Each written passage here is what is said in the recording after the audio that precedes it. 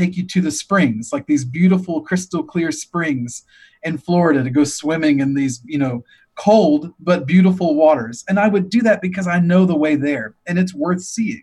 So oftentimes I might just take a group of people and say, I'm going to start describing to you what this environment in the heavenly dimension looks like. And all you have to do is just see what I'm describing. And then at some point, I'm just going to cut it off. And then your imagination, the eyes of your heart, are going to show you the rest of the picture. And so, one of the ways that we do this, just to make it easy to start out with, is, we did it at the beginning of our interview today, is I might just go, okay, everyone just imagine Jesus in the room. Like your first impression, ask out loud. And the more you talk to yourself out loud, the easier this gets. You're not crazy. You might look a little crazy, but if you can just mumble to yourself and go, okay, Lord, where are you in this picture right now? If you're imagining the room that you're in, and you just trust your very first impressions. Well, I think he's standing next to me, And so if you're in a group of people and you're all imagining the Messiah in the room, then great questions that come from that are, okay, well, what is he doing? What is he saying? What does he look like? And people are going to, have all of these like facets, almost like looking at a diamond with all of its different facets. And someone's going to say, well, he looks this way, or he looks this way. Or I hear him saying this. And another person saying, I hear him saying this. And that's just one way to do it, And then we could maybe, all the time, I might just pick a place that people enjoy being in that heavenly realm. There's a place I call the Silver Tree, which is this beautiful environment. And we'll all gather around the silver tree. And I'll just do it the same way I just mentioned. I'll describe the scene. And if you want to do one of these today, just so you know, I'm game. We can totally do it with anybody that's watching. It's a fun thing to do together. Whenever I've done these with Gil, we sometimes we'll do like an activation at the end where everyone's in the heavenly realm together. So we might imagine that silver tree and we'll be around that and we'll just explore what's going on in that realm. But, the more we encourage people to use the eyes of their heart and to use their imagination, the easier this gets. You mentioned before, using like new age terms and how that throws people.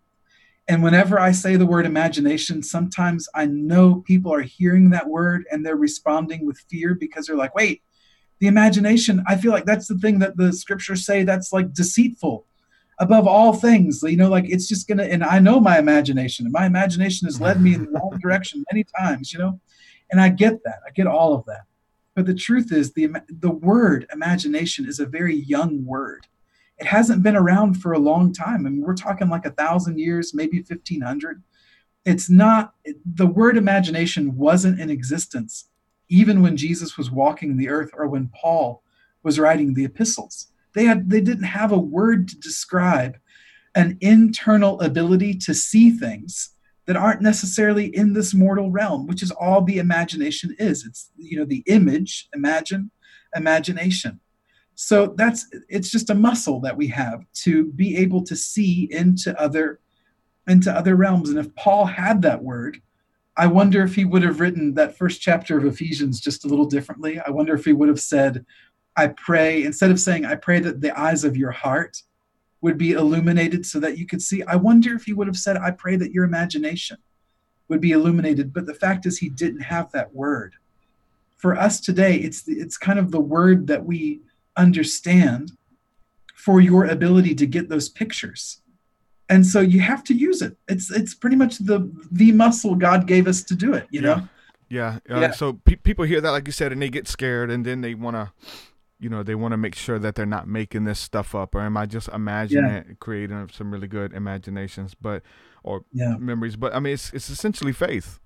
Being able to see the things that are not as though they are. Stepping out and operating in faith, you have to see it in the mind's eye. See all of it. Healings. I mean, manifestations. You have to see something and birth it in the spirit, see it in the mind's eye, and then confess it out, speak it out, and engage it and walk in it, and to see if it's real. There's a lot of people having encounters within, or leaving their body, or just angels appearing to them in the dream state in different realms of consciousness. And so there's this debate, like, okay, are they really engaging angels, or are they just making it up in their mind? And even for me, I'm like, it's a lot harder, not harder, but it just takes more time for me to engage the trance state. And I like to do a lot of breath work and light incense and have different colors going. There's a lot of things that I do to kind of go deep into the trance state. Some people you get better at it though. Some people instantly you can drop in, take a deep breath, explore that breath and kind of travel on that, hear tones and frequencies. There's so much that you can do to kind of engage that realm. Some people can do it, just close their eyes and they're already there, and I think people get good at it, but then it's like, well, did you make it up or did it really happen? At the end of the day, whatever deep realms you've been at, like that encounter is real to you. So whether you have encountered so-and-so, your ancestors who have come to you in the spirit realm in heaven, or Moses or whoever, it's like, was that really Moses? Well, you leave with the encounter like it really happened, and then you respond and you live your life differently like it really happened, and that it imparted something to you. That's how powerful the mind is. That's how powerful the imagination is, that we can will these things to happen, and we have to go into the dream state. We have to go into the trance state. And I use the word shaman. A true seer is one who's able to go into those realms and pull things out. The vision that you had, that God has given you, how did you manifest that? What do I need to do? Why do I keep doing the same things over and over and nothing's changing? There's different techniques and modalities and things that we can do to bring it out and manifest it. And man, it just gets so interesting of the different levels that we can embrace the dream state on. And man, so that's why there's this thing of going within and having the inner experiences, which I love, are amazing, and they're just as real. The Bible says what is seen is temporal, but what is unseen is eternal, and it has eternal value, right? But I love to couple it with gazing at the stars and engaging heaven that way. So there's a lot of people who have seen, and I've interviewed a lot of spiritual people, a lot of New Agers and things like that. I've had the conversations with them. A lot of their stuff is internal. Like it's just but everything starts there, right? Everything starts within, and then the changing of the mind, the renewing of the mind, that's internal. But I like to hear the stories about when people have physically seen things show up, man. Like again with the stars, like it wasn't in the spirit. I didn't see it in the spirit. Like I've physically seen stars shifting and things going in and out of stars and other, not even just stars, I'm talking about beings and weird stuff that'll blow your mind that I've physically seen, right? And people have seen like Moses and things like that that have appeared to them and in the hotel rooms and stuff like that. Whether that's internal or external. Have you ever seen anything like that appeared? I've had demons, elemental spirits manifest physically. Shadow beings running through the room, like crazy stuff. Have you ever had any of that stuff going where it physically crosses over? No, but and just to get to that story, there's a couple, but one comes to mind that's always a fun one to talk about. But I think that you're right that it does begin here internally, but there's a goal in mind here, right? There's a plan that God has, that if we can start to connect the realms within us, eventually it's going to come out.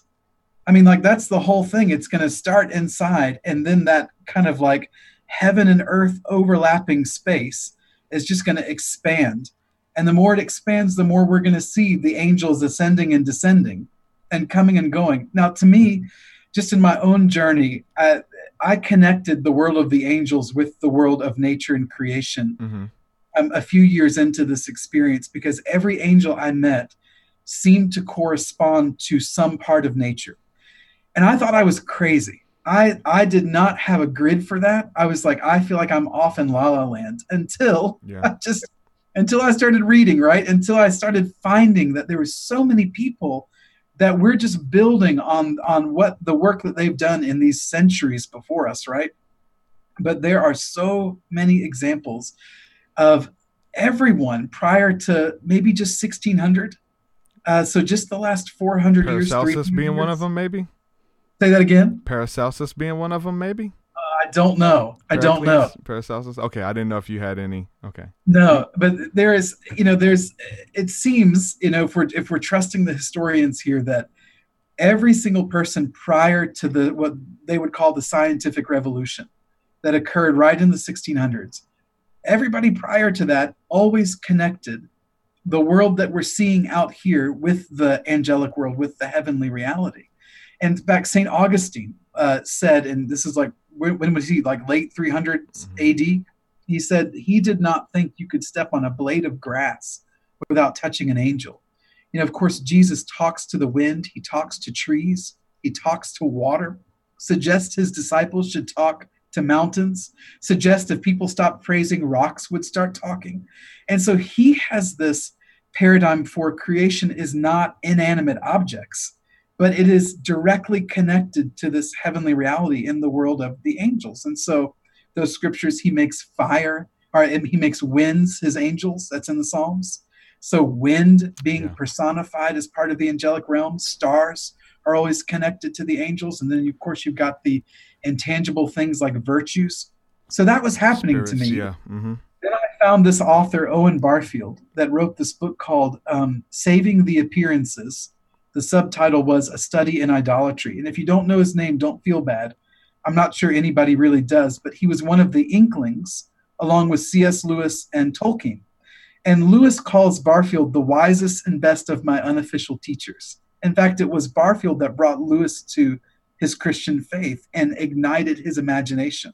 So there's no Narnia if it weren't for Barfield opening that world up to him. Lord of the Rings and all of this. You know it. All right, so I'm winding it up here so I can tell the story. You're good. So I was experiencing the angelic realm as these aspects of nature, feeling like a total misfit, until I realized that was actually historically how everyone saw the angelic world. It's only since the scientific revolution that we separated the world of creation, and now the angels are in this separate category that we almost think of them like heavenly butlers, that they're just kind of up in heaven waiting to like do stuff for us, But everybody prior to 1600 saw these worlds connected. This is John in Revelation. I saw an angel in the sun. Daniel, when he meets Gabriel in the water, as if he's part of that aspect of nature. Anyway, all that to say, one angel that I got to know well was named Marshall. And I always saw him in thunderstorms. And I was living in South Carolina at the time. You always get a really good afternoon thunderstorm. Yeah. I got to know Marshall well. I would see him like towering in those thunderstorm clouds. He was a ton of fun to get to know.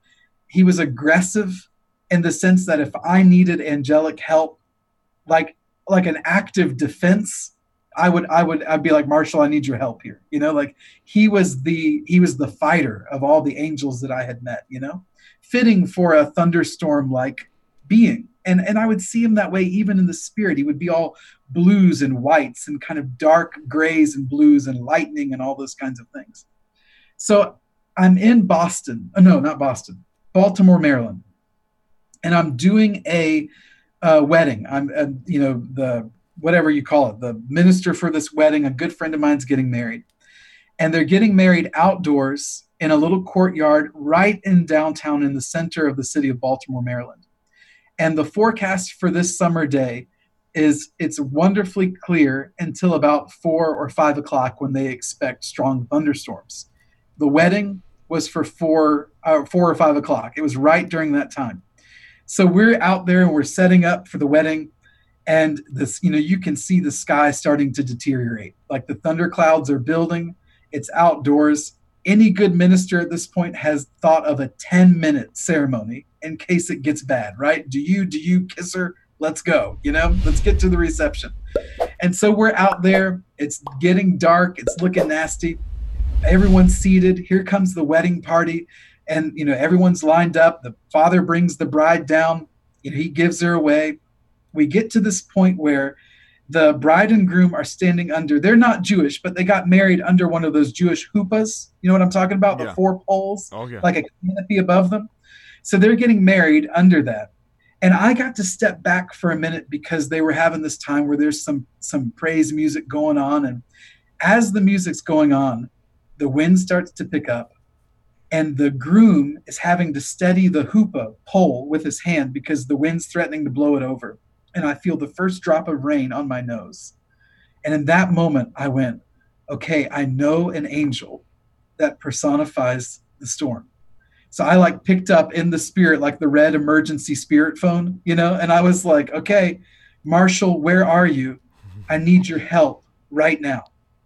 And I see him come down out of the clouds and stand in front of me, all kind of cloudy and lightning and everything. And he just says, it's not going to rain.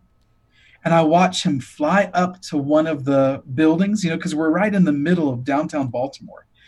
And then I see his friends coming out of the storm clouds, and they're perching themselves on all of like the edges of the buildings all around this courtyard. And it's like they're looking down from 10 stories watching this wedding. Now this, I'm giving you the story exactly as it happened. This is not an exaggeration at all. Once that happened, the skies parted enough for the sun's rays to come down and illuminate the hoopah where the bride and groom were getting married. And we did the whole hour-long ceremony. I got through the whole thing. I pronounced them man and wife. They kissed the bride, or he kissed the bride, not they. He kissed the bride. Off they go. I'm dismissing the congregation to go to the reception. About half of the people have left this outdoor courtyard, and the skies just open up. The rain just comes down in like a microburst. It just pours down. The wind comes rushing into that courtyard. The bride and groom had taken communion on this little fine china set, and the table is about to blow over with the china on it. So I'm trying to save the china when the hoopah finally blows over and one of the poles cracks me in the back of the head. At which point, this is not an exaggeration, at which point I looked up to Marshall, the angel, perched on the edge of the building, and said out loud, because no one's paying attention to me, it's all rain. And I said, really? And he looks down at me and goes, were you hurt? And I said, but did you die? Yeah. No, I wasn't hurt. And then he just smiles at me. And he's like, if you wanted more than an hour, you should have asked for more than an hour. Wow. So here I am seeing him. And of course the storm, and got the china set, ran inside, had a great reception to the wedding. Never will forget that moment for as long as I live. Partly just because of the connection that you were just talking about. There's something that's happening on an inner way, and it's starting to come out, and it's affecting the outer world in really profound ways, And to me, I think that's the fruit of this whole mass of people that are participating in this phenomenon, is that eventually it's going to come out. And it's going to transform things, I suspect, radically. That's crazy, man. That's it's awesome. That story. It starts making sense, though, because like you're talking about nature and the elements and all this kind of stuff and how they're connected. Yeah. Tesla, knowing the stuff that he knew and stuff, he said, if you want to understand the universe, right, think in terms of energy and vibration.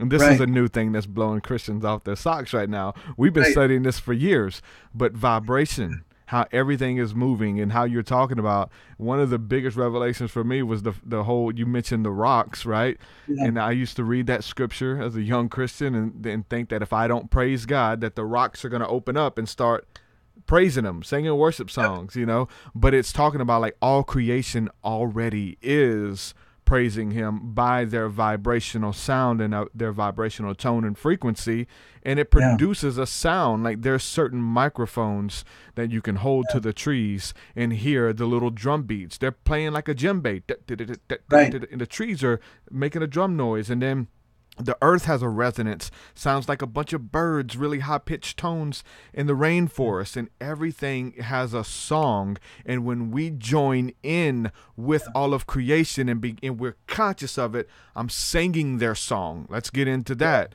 Even the tone Om, where the monks would sit and sing and chant Om. That's the sound or the song of the sun singing its worship song back to the Father. And when we are conscious of that, I'm not only just one person singing, I'm standing with all of creation on this earth, the stars, the realms, the angels that are right now in the 24 elders singing holy, holy, holy. I'm joining with them. And when you embody that, and you know that, you're talking about encounter. I'm just talking about it, and I got chills all over me. Just understanding, man, that, again, the Lord inhabits the praises of his people, man. And it's through sound, light, energy, vibration. We are uttermost. Our soul is singing forth, Abba, Father. Our hearts are singing.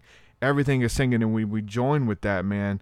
Dude, it's so powerful, bro. And man, Tesla had it right. And even with Tesla, though, there was a lot of stuff about him talking about engaging off-world entities, where you want to call them angels, that live on other planets or star systems, that he claimed that he got info from these angels on how to engage technology the way that he did. Yeah. And he did it in such a beautiful way, too. I mean, like, there was something with Tesla, there was something so non-mechanical about what he was developing. It was it was based on a participation with it. I think for Tesla, he wasn't so interested in creating a bunch of machines. It was, he wanted to be with electricity. And so there's all those stories about him doing things with electricity that are very abnormal for us, the way that it would course through him, or that he could hold it. And it's because he's relating to it, not as not so much as an inanimate object, but as something with that frequency and vibration. And I don't know that it wouldn't be wrong, in my view, to even see the angelic world as a world of frequencies and vibrations, and even experiencing, like what you just mentioned, the stars speaking. You could interpret that as they're talking like humans talk. Mm-hmm. Or you could interpret that like, no, but they're making a sound. They're making a frequency. And that frequency, like in the case of Job 38 with the Pleiades, that frequency is coming from the Pleiades, and it's hitting mankind, but it's a frequency of sweetness, which is why he says to Job, can you stop the Pleiades from influencing man with sweetness? Can you bind up the sweet influences of the Pleiades? And of course, historically, they were thought to be these 7 sisters. So we think of those Pleiades as these 7 angelic sisters that are vibrating this energy to the earth. And the effect on it, if you were to stand under it, whether you like it or not, is sweetness. It just, if you're aware of it, I think it would be more fun. But even if you're not, it's still going to happen. Well, if you're aware of it, you get to engage with it. Instead exactly. of so the scripture talks about being blown away by every wind of doctrine and every sound.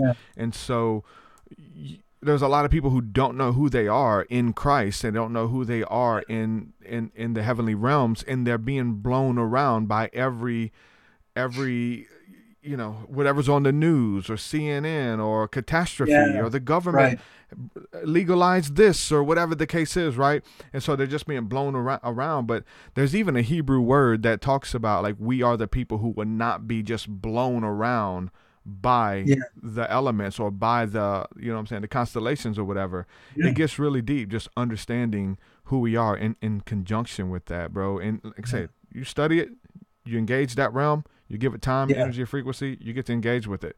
And most people are entertaining this stuff unaware, and they don't even know. And that's okay. That's okay. It's not like, if you're not into this stuff, I'm pretty sure you wouldn't be watching this long into an episode like this if you're not in it. But people are hungry. But we always hear those people who are like, oh, you'll find that out when you get to heaven. You're just asking too many questions. And all those people is like, no, like, my heart beats for this. I have the mind to know. I want to take it apart, see how it works. I've given my life over to understand how the spirit realm works. Who am I? Who are these beings? We're talking about all this stuff, and how does it affect me? We've been talking a lot about angels and glory and things like that, which is amazing. Talking about electricity and vibration, and the Holy Spirit moves through that electricity in our bodies, and we begin to tremble and vibrate as well. But what about the dark side? Do you have any encounters? Are there any things to be careful of for you? Have you been possessed by demons? Have you had strongholds that are upon you and heaviness that is lifted? What does that look like in the realm that you're living in now? I think working I mentioned to you that first time that I got to really open my eyes and see into that heavenly dimension. The first 2 hours of that 3 hour journey was really working through stuff. I definitely saw a lot then. Even since then, I found that when I'm in the spirit in the heavenly places, it's not a guarantee that I'm immediately going to be in like the throne room with the Lord. Sometimes you're going to get through some stuff on your way there. There's a few times where I was like, oh Lord, something's going wrong. I'm seeing this dark figure. And instead of freaking out about it, I always felt like Jesus was just like, why don't you just imagine me with you right now? Like, again, back to that basic. Where are you in this picture? And I felt like whenever I was seeing something dark, it was because the Lord wanted to deal with it. Yeah. And so I would just like, again, wouldn't get scared. Maybe it took a while to get to this place, but I was just like, I'm not going to freak out. I'm just going to invite the Lord into this experience and go, okay, Lord, I'm seeing this. Do you see that too? And if the Lord went, yeah, then I would say, what do you want to do about it? Yeah. I'm not going to deal with it. What do you want to do about this thing? And oftentimes there was a confrontation there that the Lord wanted to have to take whatever that power or principality is, that dark thing in the heavenly places, and deal with it, to move it out of the way. There's still tons of times today where, I think if you walk through this life, right, you're going to experience heavy times. There's no way to get through this journey without, in other words, we're never going to walk through this world unopposed, at least for the near future, maybe at some point. But I suspect even then, God always has a story to tell, and stories need, a protagonist and an antagonist. So there's probably always going to be a holy war going on in some fashion. But then, like in like a perfect story, then you win them over at the end. Like in the end, it's like you win over the bad guy. Even look at the art that we have now with some of these television shows, like The Walking Dead and Breaking Bad. They train up a villain who's like, and this villain will even kill families and sell drugs to children, and you hate him. But then something happens, and you see the humanity of this character, and then 2 episodes later, you're like, no, don't kill him. Wait. He's just like us, and so you're rooting for the bad guy at the end, man. And so, like, in a perfect story, like, I hope that's what it's going to be like. No, I hear that. Yeah, no, I think that very thing. God's got a plan. He's trying to reach everyone, everything, So, yeah, even now, there might be times of heaviness, and it easily could be because something is trying to oppose. And it's not, not all the angels are for us. A third of them fell, right? A third of them have decided to be against us. It's comforting that there's more that are for us than are against us. But those ones that are against us make themselves known. Personally, I've just tried to, again, use the eyes of my heart, see what it is that's bothering me, and then invite the Lord into that picture and just be like, Jesus, this is what I see. Do you see this too? And if he's like, yeah, I see it too, then we're back to that question, what do you want to do about it? Mm-hmm. And man, I've had some experiences where I felt like I was in some kind of medieval battle where I'm being armored up, and a weapon has been put in my hands. And it's like, you're going into battle with this entity. And it's never been scary. It's almost been exhilarating, because I feel like I'm not powerless. I'm not passive in this experience. Like, I am in the spirit, seeing what's going on in the heavenly realms above me, and then actively going there with the Messiah to deal with it, and to see the freedom happen, or to get whatever is trying to hang on us off. One example recently that just happened last week. I just got done with a conference in Nashville, and my whole family got to go, which made my whole day, right? I was the happiest person in the whole world. My wife and my kids were with me. My kids were helping. My wife was speaking. I was like, I just couldn't be happier. We left Nashville, and the very next day, my daughter spiked a fever, like a really high fever. I'm going to be honest, we were a little scared. My wife is a pharmacist background. That was her trade. So she's got some medical expertise. And I could tell she was nervous, and that made me nervous. And the fact that we were just playing in a lake in Nashville, and I thought, oh my goodness, what did we pick up in that water? You know, your mind, I'm Yeah. human, just like everybody else. You go to like the worst case scenarios, you know, which is not great. I'm working on that. Okay. I'm working on it. But anyway, we're worried. And my daughter we're in my parents' house in Charlotte. We just left Nashville, drove to see them, and my daughter is flat on the couch, not moving, like just like she is wiped out. And I went down there and I said, my daughter's name is Isabel. I said, Isabel, let's go to heaven. Let's go talk to Jesus and see what's going on. And because I was worried, you just all you have to do is Google, like what can you pick up playing in a lake that could spike a fever? And as a parent, you are right off the bat, like in the danger zone, And so I was like, let's go to heaven. Let's talk to Jesus. We did that. I see this angel. And again, I feel like I can say this on your show because I'm pretty sure no one's going to think we're that crazy at this point, Yeah. So I see this angel that looks like a tiger. I mean, like he is like a tiger, but he's walking upright like a human. And he's clearly some kind of angelic spirit, and he looks fierce. And he just looks at me and he goes, do you want me to stand next to your daughter and defend her? And I was like, yes, please. That is exactly what I'm looking for here. And so he walks over to where she is laying on the couch. And he's like now he looks like an actual tiger. And like a tiger would, he just lays himself out under, right at the foot of the couch on the floor, like a tiger would stretch out to lay down. And he gave me this sense like something's coming after her and I'm going to scare it away. So kid you not, she was running about 103 fever.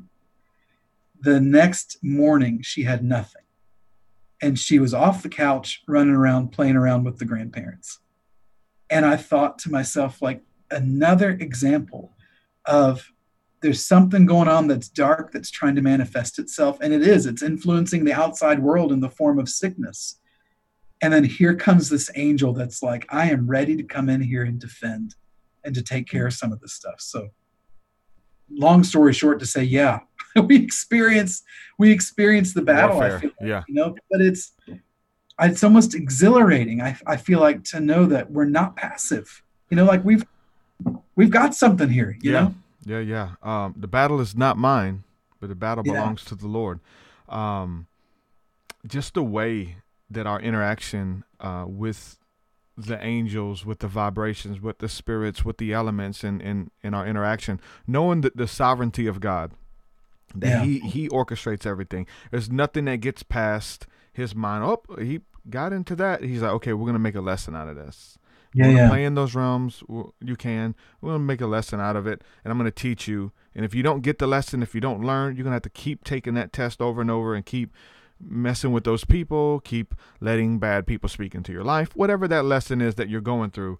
And God orchestrates that. And he allows, and this is the sovereignty of God, he allows those other entities that we don't even got to call them good or evil. They have a function that they have to do in order for you to get the lesson and for you to walk in the fullness of your destiny. And if you don't do that, you're not going to experience it. You're not going to encounter. He's not going to send the angel of love and mercy to teach you about the importance of, not doing this or whatever. Like he allows those darker spirits, or what we would call maybe even demons, or a thorn in the flesh, as Paul would call them, a messenger of Satan, as it was called. So, but the thing about it is, submit yourselves to God. Resist the devil and he will flee. Make sure that in every area of your life, you're submitted to God. In every area, your mind, your will, your emotions, your finances. Make sure you're not gossiping and backbiting, which the Lord hates more than anything, right? So make sure that you're submitted on every level, and whatever come what may, God has a lesson and a plan in it all for you. And if you're submitted to God, there's nothing to fear. And we embrace it with open arms. And so with that, my relationship with my past demons, demonic possession and heartache and the dark night of the soul, my relationship has changed. I'm thankful. I'm not thankful for the demons, like the Lord used them. Okay, kudos, whatever. But I'm thankful that the Lord allowed me to experience that. That allowed me to go through that stuff, because without it, I wouldn't be the person I am today. I wouldn't have the natural empathy for people who are going through similar situations. It just pours out of me. This is why I do what I do, because I've been through that, and I know their story, and so just the way that this all works together, nothing gets past the Father. No demons, no angels. Everything is his. The earth is the Lord, the fullness thereof, and this is covered under the fullness, man. This spiritual warfare, spiritual battle, it exists for a reason, but there's ways to overcome, because it's like it places this weird duality if we don't look at it like God's sovereign, as like the devil is stronger than God, or maybe the devil might win, or he thinks he might win. Come on, he's a created entity, right? He thinks he might win. He exists. I don't think that the devil is God's enemy. I think he's our enemy. Yeah, I think he's our enemy. He tempts us and shows up, and it all works. We're getting deep, and I'm writing a book on this, but it all works together. Like, it gets you ready for Christhood, to get you ready for your journey, as Satan appeared to Jesus, and Jesus overcame him with the word, and he was tempted on every side, and he withstood the enemy, and so we must withstand him as well on every side. And so but understanding that you're not a victim anymore. Yeah. It's all part of the game, understanding the Father and his will for your life. And again, like you said, Jesus, where are you in this, man? Right. I need you. I need to see you. I've been looking at other things. I need to see you. Where are you? And let him, because he said, I'll never leave you and I will never forsake you. So he's with you in all of it. And it's just that the balance of everything for every pot. There's a contrast. Who are you to be able to talk about the glorious, the marvelous light of the gospel, the marvelous light of Jesus Christ, if you've not been into the pit of utter darkness? You don't know the contrast. Those who have been forgiven much, they love much. And there's so many people out there who have stories, and I just to see God moving and working in their lives is so beautiful, man. So you've had a dark night of the soul experience. Couple.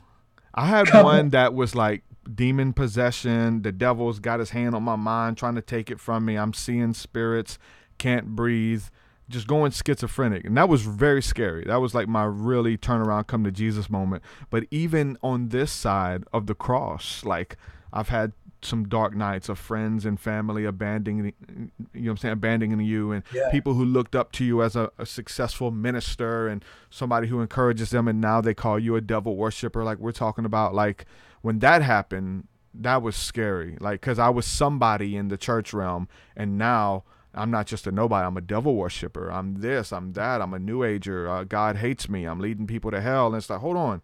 No, this isn't. So that right there, man, it was hard. The pendulum of knowing who I was, and where God was leading me to with the stars. And the Christians don't want to hear about that, and and I'm in it now. Okay, now I'm out of it. And so that going back and forth, like a lot of people experience, it'll drive you mad, and so definitely, man. How about you?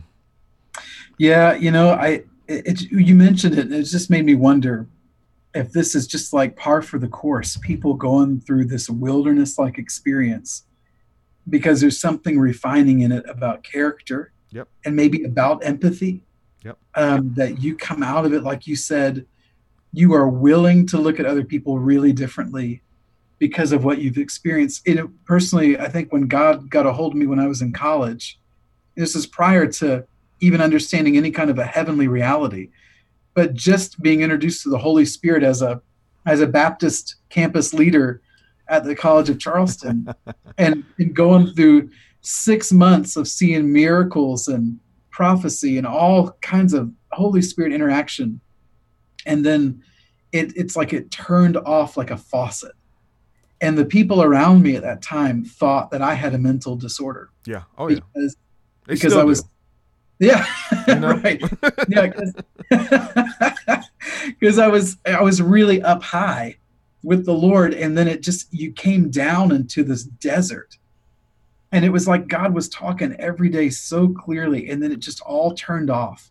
And I tried to understand those experiences, but it was 11 years later that he opened up, this heavenly dimension in that prayer time that I didn't see coming. And the first thing that I saw then in that prayer time was me holding on to prison bars and Jesus on the other side of the prison bars holding a key. And I spent the first 2 hours of that journey getting out of that prison. And a lot of it was from the traumatic experience of really being driven into that spiritual wilderness and not trusting God anymore. And just being like, I feel like you want to give me good things, but I don't trust you. Yeah. Because you're just going to take them away. And then I'm going to like go down into the dumps and people are going to tell me I'm bipolar. Yeah. And so I really had to work through that. And I'll tell you the beautiful part of that was the end of that experience was Jesus, of course, getting me out of that prison and essentially saying, what I did with you in college when I opened all this stuff up to you. He's like, I want to do that and so much more, but I never want you to think that it's because you've earned it. Yeah. And he said, in college, you thought that what was happening to you was happening to you because you were a good candidate for it, because there was something about your life that made me think it was a good idea just to blow my Holy Spirit on you and on that group of students there. And he was like, what I want to do with you, I want to last for a lifetime. But it will never last for a lifetime unless you understand that it is about mercy, that it's not because you've earned it. Because if you think you've earned it and I open up the heavens to you, then the moment that you screw something up, you're going to think that you don't have the access anymore. And he's like, because you'll think I earned it, so now I can unearn it. It's my good behavior that got me in, so it's my bad behavior that's going to kick me out. And so his whole point was, I just want you to know that you're going to come here as often as you want to, and it's never going to be because you've done anything. It's just going to be because of an act of mercy. And that gave me like the healing to trust again, to know that he's been refining something deep in a character sense.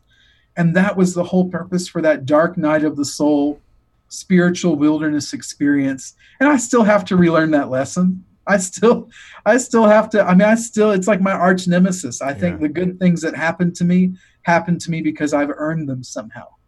And, but the Lord's always there to remind me, like I remember one time he was like, so tell me what you were doing that was so good that made me think that I should open up the heavenly dimension to you. And I would be like, nothing. And he goes, right. So if you didn't do anything for me to think it was a good idea, you can't do anything for me to think it was a bad idea. That's good. It's not based on what you've done or what you're doing. It's just based on an act of mercy. Yep. And that's trustable, right? Because it doesn't have anything to do with me. So, just as an aside here, I tell people all the time, an A+ on your God report card is not earning you a trip to heaven any more than an F- can keep you out. Yeah. It's true that our decisions have really strong natural consequences to them. If you do heroin, you're probably going to get addicted. You're probably going to lose your job. You're probably going to lose your family if you keep doing it. But you can bring a heroin addict to someone that's doing this heaven stuff, and we can take that heroin addict into the heavens, and that heroin addict is not going to meet a frowning father sitting on the throne that's like, man, we expected more out of you. Yeah. We are so disappointed. You're going to have to clean up your life before you attempt to come back here in the spirit. Like that never happens. Yeah. You bring the heroin addict to the Lord in the spirit, that person sees a smiling father that's got these open arms that was like, we were waiting for you. We were waiting for you to come here to the throne room. And that person can walk their way right up to the Father without having done anything to earn it. That to me that's a miracle we're celebrating. But I don't think I would have got that if not for that dark night of the soul. Man, the goodness of God leads all men unto repentance, and just to let them know how good he is, like the gospel. And it was just, and this was imparted to me by listening to like a Christian universalist. But he was talking about how it made me, it's like a dualism or whatever, something like the gospel was outside, or it's like Christ will die for you, or Christ, God will forgive you, versus he's like, no. God has already forgiven you. It's our job just to let people know. We need to tell them as we declare the gospel, we're declaring what is already done. God's not going to change his mind. It's already happened. So it moves from us just hoping that God, let's pray, man, let's hope he forgives you and have an encounter, and he doesn't forgive you. Like, come on, that's crazy. He's already done it for all of us. And so it's the free gift of grace, justification by grace through faith, of believing in what he's already done. That's our entry. That's how we engage in all of this stuff we've been talking about. That's how it opens up. That alone, it's not like we have really cool stories, right? And people, we love to hear speakers with these great stories, but just talking about how, like, we're talking about how God qualifies the called. And so some people would hear these stories and they would get upset. They were like, like, I don't have that story. Like, I've never done drugs. I've never done witchcraft. I've never been this. I've never done that. And they kind of feel like left out, like they're unqualified because they don't have these grandiose testimonies and things. And so it just goes to show, just to let people know that you don't have to. You don't have to. We've caused a lot of havoc in our own lives and experienced things in realms that, weren't good. And we're excited to tell the story because we live to talk about it. And we've seen heaven and we live to talk about it. We did not die, right? So this is engageable for everyone out there. If you desire it, it's there for you. I talk about all the time just the way the universe operates, man. It's whatever you're looking for, you're going to find it. Whatever you focus on, whether if you're looking for the bad in people, you're going to find it. If you're looking for the bad in me, the faults, and hey, that doesn't line up with scripture, or what you can, whatever you hold a magnifying glass to, you're going to be able to find it with everybody, with you, Chris, with Karina, with all of these people.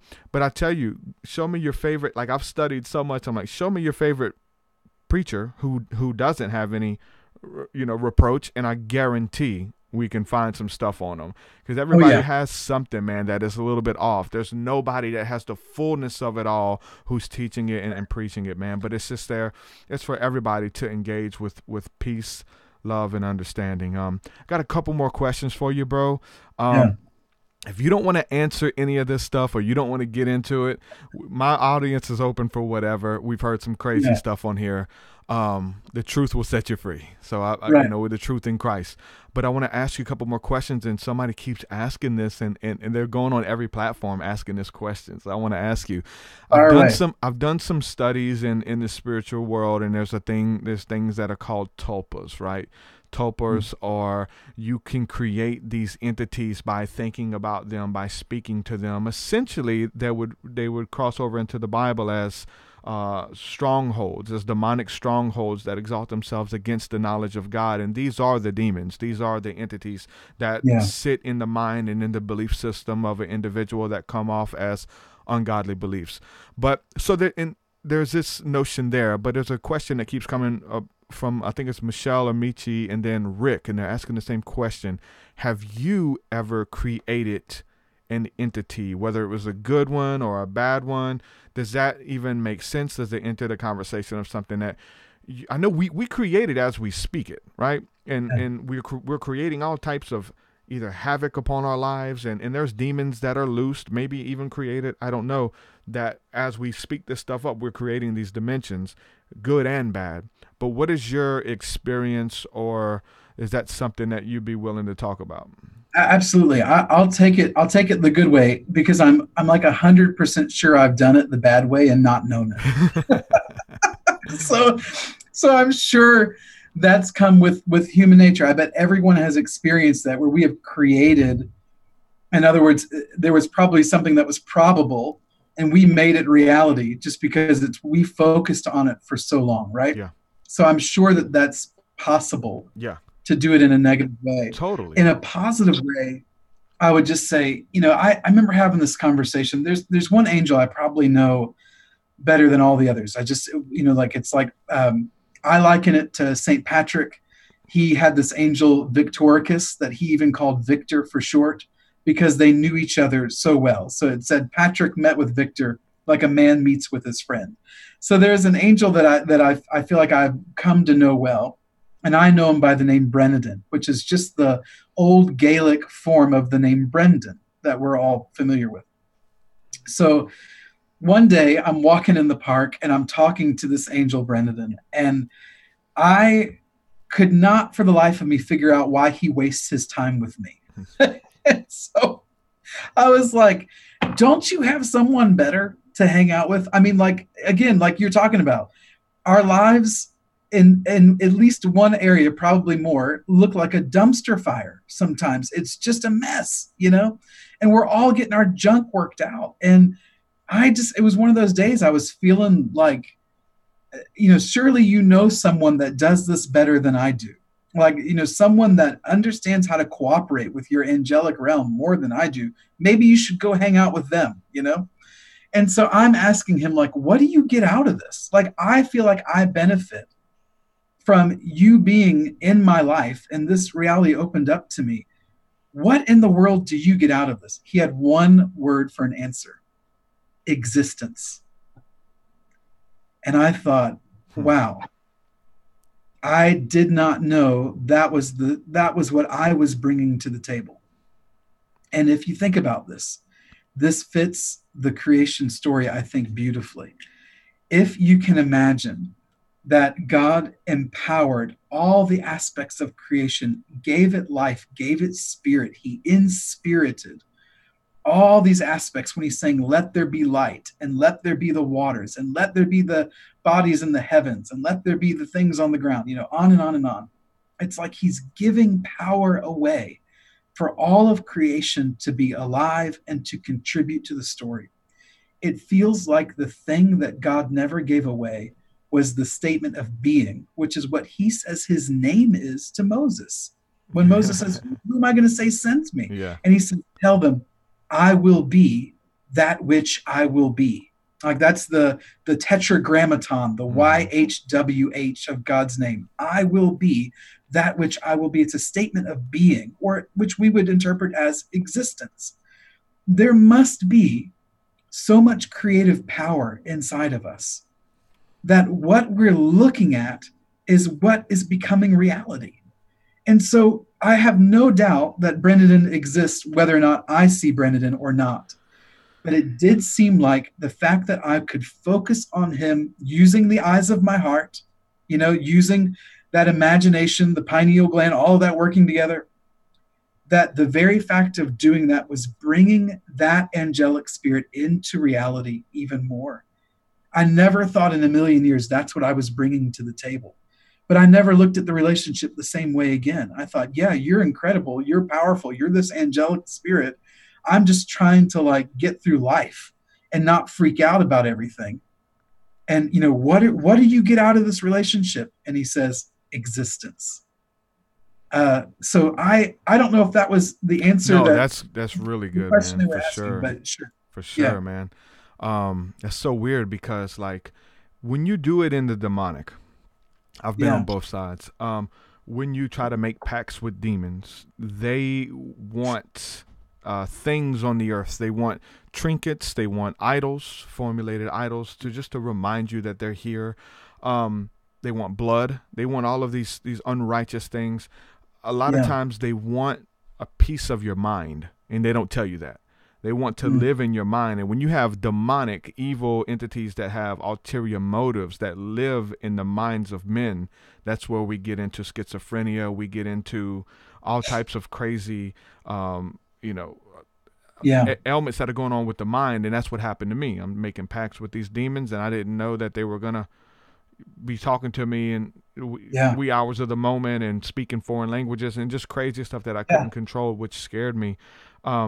But it's almost like, so it's like they want to prove that they exist, and so the demons would cause havoc and do bad things. But then the angels, on the other hand, the Bible says that the earth, that God is going to and fro throughout the earth, seeing who he can get to listen to him, to communicate, to spend time with him, right? And so they just want to be recognized, and there's just so much deep stuff there when you go about whatever you seek, whatever, it becomes real, even if it's just to you. But it is real. And then again, when it's like, when you have to, okay, again, like, am I going crazy? I mean, that's the first thing everybody's asking, right? Am I going crazy? Everyone's going to ask this thing. You got to. Who do I talk to about lights appearing to me in my backyard as I pray? You know what I'm saying? I talk to my pastor. talk to my wife. Like, it's scary. You don't know who to talk to. You just read the Bible and see where they did it in the Bible, and lights appeared, and chariots of fire, and the Merkabah, and the chariots and angels and things. And so it lets you feel, okay, I'm trying to line my life up to the Word. So a lot of people, man. So for us just to have this conversation, it helps people, just to let them know that, first of all, you're not alone. And I wish I had access to conversations like this when I was going through this stuff, and going mad and whatever the case is, Yeah, that would have helped a lot. But there's a lot of people, even as you're sharing about your dark night and all of the things you've experienced and encountered, I'm reading the chat here, and people are just saying how, you're speaking their story. You're like reading their book, singing their song, because there's like, it's ministering to them. And so that was something beautiful there, because in church we would always, like, I did gospel rap for years, and I would share my story about how God pulled me out of witchcraft and all that. And I've spoken hundreds of churches, and when I begin to speak about some of the deeper things, where I would be against some of the stuff going on in the church, and I would speak about it, I would see people's eyes light up like, oh, I feel the same way, but nobody is vocalizing this feeling. And I'm saying it for the first time, and there's no pastors, there's nobody teaching on this stuff. And so you're in like uncharted territory. The clergy would usually get upset, and they, hey, get this guy. What's he talking about? But the people's eyes would light up. And that was something I kept with me to even now. It's like, speak your truth in authenticity, and because it's your truth, and then people will relate to it. Instead of like, what if you were just being quiet? What if you didn't answer that question, right? What if you say, no, that's it's going to controversy. People are going to want scripture references. I got to do teachings and, all this kind of stuff on it to kind of give them the blueprint. And you just avoided that. But when people are going through it, they're like, wow, I feel the same way. I'm having dreams. I'm seeing the same things in the spirit. I'm seeing the same lights in the sky when I pray, when I meditate. I feel like things are watching me, but they're good. They're not bad. Who are they? Are they angels? And so for us to have this conversation, bro, I want to ask you about Solomon, but just to tie this in with Solomon, going back to Solomon dealing with Bathsheba, the queen of the south, which the Bible says in Matthew that will rise again in judgment against this generation. So I wanted to look up, what did that mean? Well, it goes back to Solomon having this standoff with the queen of the south, which was the Queen Sheba, who was persecuting the prophets of God and was against Yahweh. And she heard about Solomon and all his wisdom and splendor, and they had this standoff. You get you and your best people, come have a meeting with me and my best people, and we're going to prove that the God of Israel doesn't exist, or he is a lesser God than the ones we serve. So they devise all these questions. They get up and they come to have this meeting at this helm. And so she has all these questions that she asked Solomon, and she knew that she would debunk them. And it's just the spirits in the earth right now. And she would debunk them. And he answered every single one of her questions, blew her mind. But in the midst of that conversation, as he was intentional, it says that the evil spirit left her because he answered all of those questions. And so that brings us to the idea and the point that even through conversation, even through confession and just talking about this stuff, that spirits and ungodly beliefs are being released off of people and are being cast out of people just through conversation, man. Solomon, the power of life and death being in the tongue. What do you have to say about Solomon in your studies, and what does that mean to you? For me, the Testament of Solomon was huge. I don't know if you've read that, but what does Solomon mean to you in this realm of we have authority over spirits, and the angels are over certain legions of demons, and they help to bind and loose the spirits as well. What is some of your info on that? Well, I just first, what you just said, I'd never thought about that way, but that was beautiful. Like I don't think I'd ever thought about the conversations and the answering of questions being directly responsible for freedom from actual deliverance. I'd never thought about that. So I'm in a moment right now where I'm like, wow. Thank you, Lord. Amen. That is a great way to consider even something as simple as the answering of questions. Yeah. In Matthew, it says that spirit would rise again. We're talking about spirits again, right? All these spirits, right. And who are they? What are they? And it says that spirit will rise again in judgment against this generation. This is the colleges. This is people trying to disprove God. This is people laughing in the face. Spirits don't die. People die. Right. Spirits don't die. Bodies die. But the same spirits that we're contending with now, Jesus dealt with them. The same spirits Jesus dealt with, Moses dealt with. It's just a recycling of the embodiment of these archetypes of these spirits. Yeah. I again, I'm loving your statement here so much, partly because I love words. Like, I really love words. I love them because, we live our lives today so prosaically. We're really missing a poetic element. Now, you're probably not. Knowing the little bit that I know about you and your art and your music, you're probably living with more poetry than 99% of people are living with. But the fact is, scientific revolution really took the power of our words away, because we started living just in this kind of mechanical mode of thinking of speech and thinking of words. Whereas, 98% of human history before the 1600s knew that words, what they were really doing is they were traveling across the veil.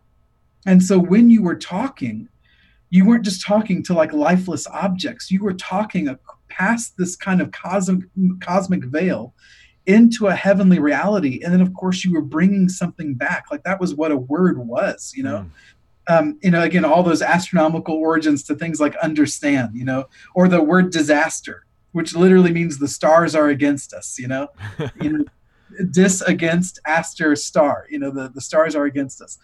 And so, all of these words came from a communication, not just with the objects, but what was behind the objects, like on the other side of a very thin cosmic veil.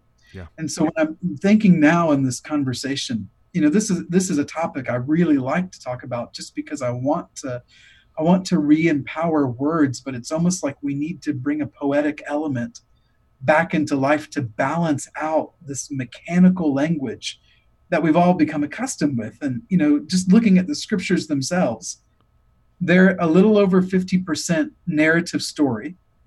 Then they're about 34% poetry. And then the remaining, whatever the 13, 14% is prose, like Paul explaining something in Romans or in 1 Corinthians, or what I'm doing right now, like that's prose. So the Bible itself seems to think there should be less emphasis on that and more emphasis on the kind of language that really travels past the veil and can bring something back. And historians, again, like Owen Barfield, who we mentioned earlier, they kind of argue that that's what defines good poetry. It's language that actually crosses the veil and communicates with a spiritual heavenly reality. And you feel it unconsciously even when you're reading good poetry or hearing good poetry in the form of music or whatever. So I'm just like, I'm still reeling over your statement, because I'm thinking, man, it's a beautiful way to think of language, that the words themselves, that's even part of what God is restoring to us, so that maybe one day that creative power that you mentioned being in the tongue, that we really do have life and death in the power of the tongue, that for us to, again, be so much more fully human in the way that Jesus was so much more fully human, that we would regain the power of speech itself. And maybe we are, and we're unconsciously doing it without even realizing that's what's happening. Yeah, I think the prophetic explores that, right? And so as we are able to hear God speaking in the spirit, and we're able to see the gold within people, we see people through the lens of faith and see them how the Father sees them, see them all. So we're just talking about that heroin addict, maybe, or you mentioned of, and so we don't see them as a heroin addict. And so Jesus never seen the person who was ailing as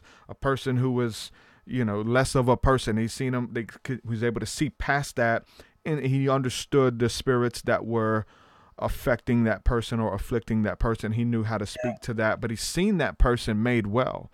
And so that's what we're supposed to do. And so we see it, and then we release it prophetically. Now, this can be a download from God, of God speaking words of knowledge about their childhood, about their marriage situation, and God just giving us these downloads.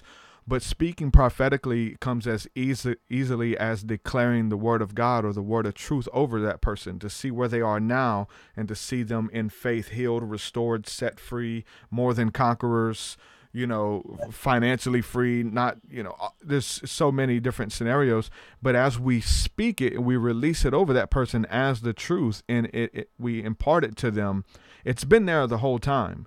But they just need a prophet. They need a seer, someone who understands, to be able to speak to them or to breathe upon them with the breath of life, like Jesus breathed upon his disciples and they received the Holy Spirit, to see it, speak it out, vocalize it. The Bible says, prophesy to the wind. The wind is the breath. We speak to them and pull it out of them.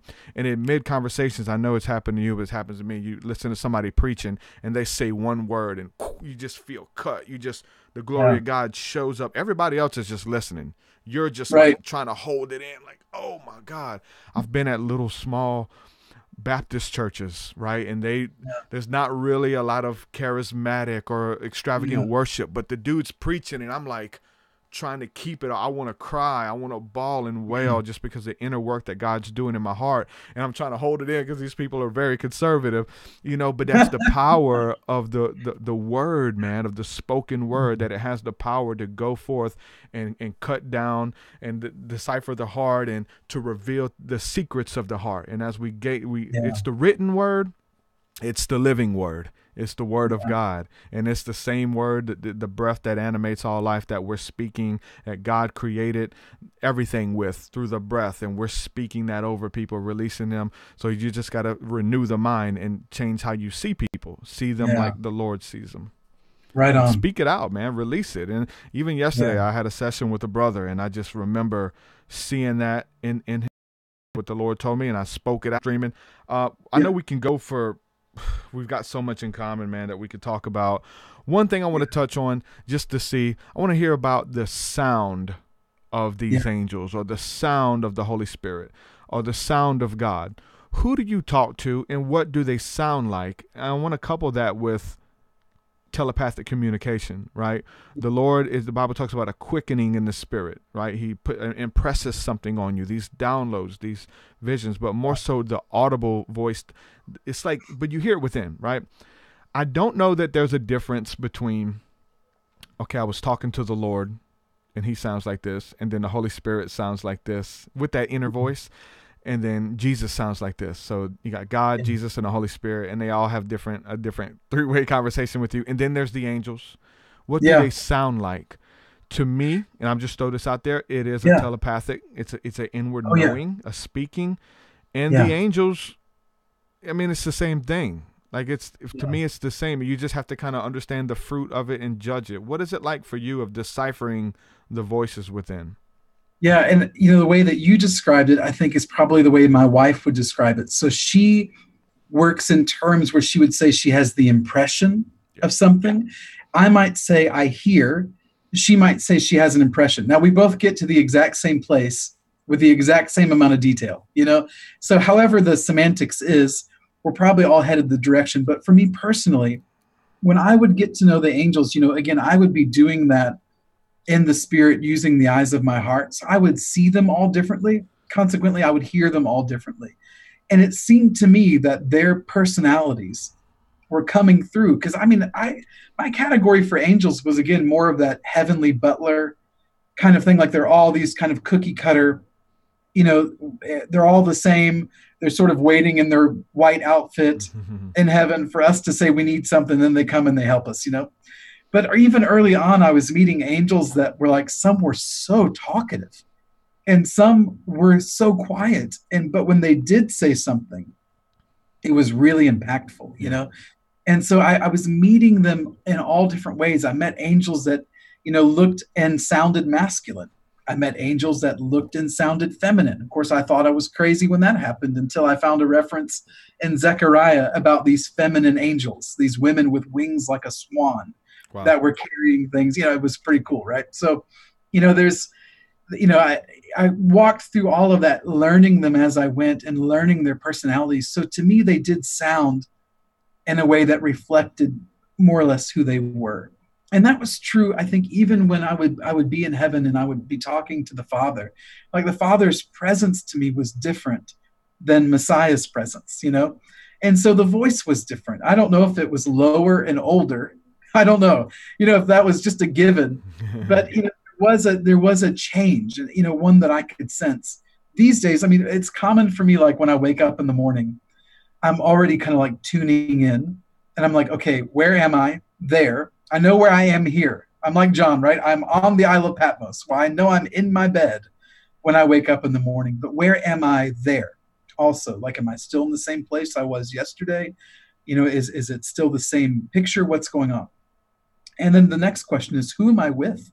What angels are around me this morning? Is it the normal crew that I've come to know really well? Is it a different group? And sometimes I haven't even opened the eyes of my heart, but I am listening, and I pick them up by their voice. Oh, that sounds like this angel. Oh, that sounds like Messiah. Oh, that sounds like this person. And I don't know that it's even a sound as much as it is an impression. A vibration.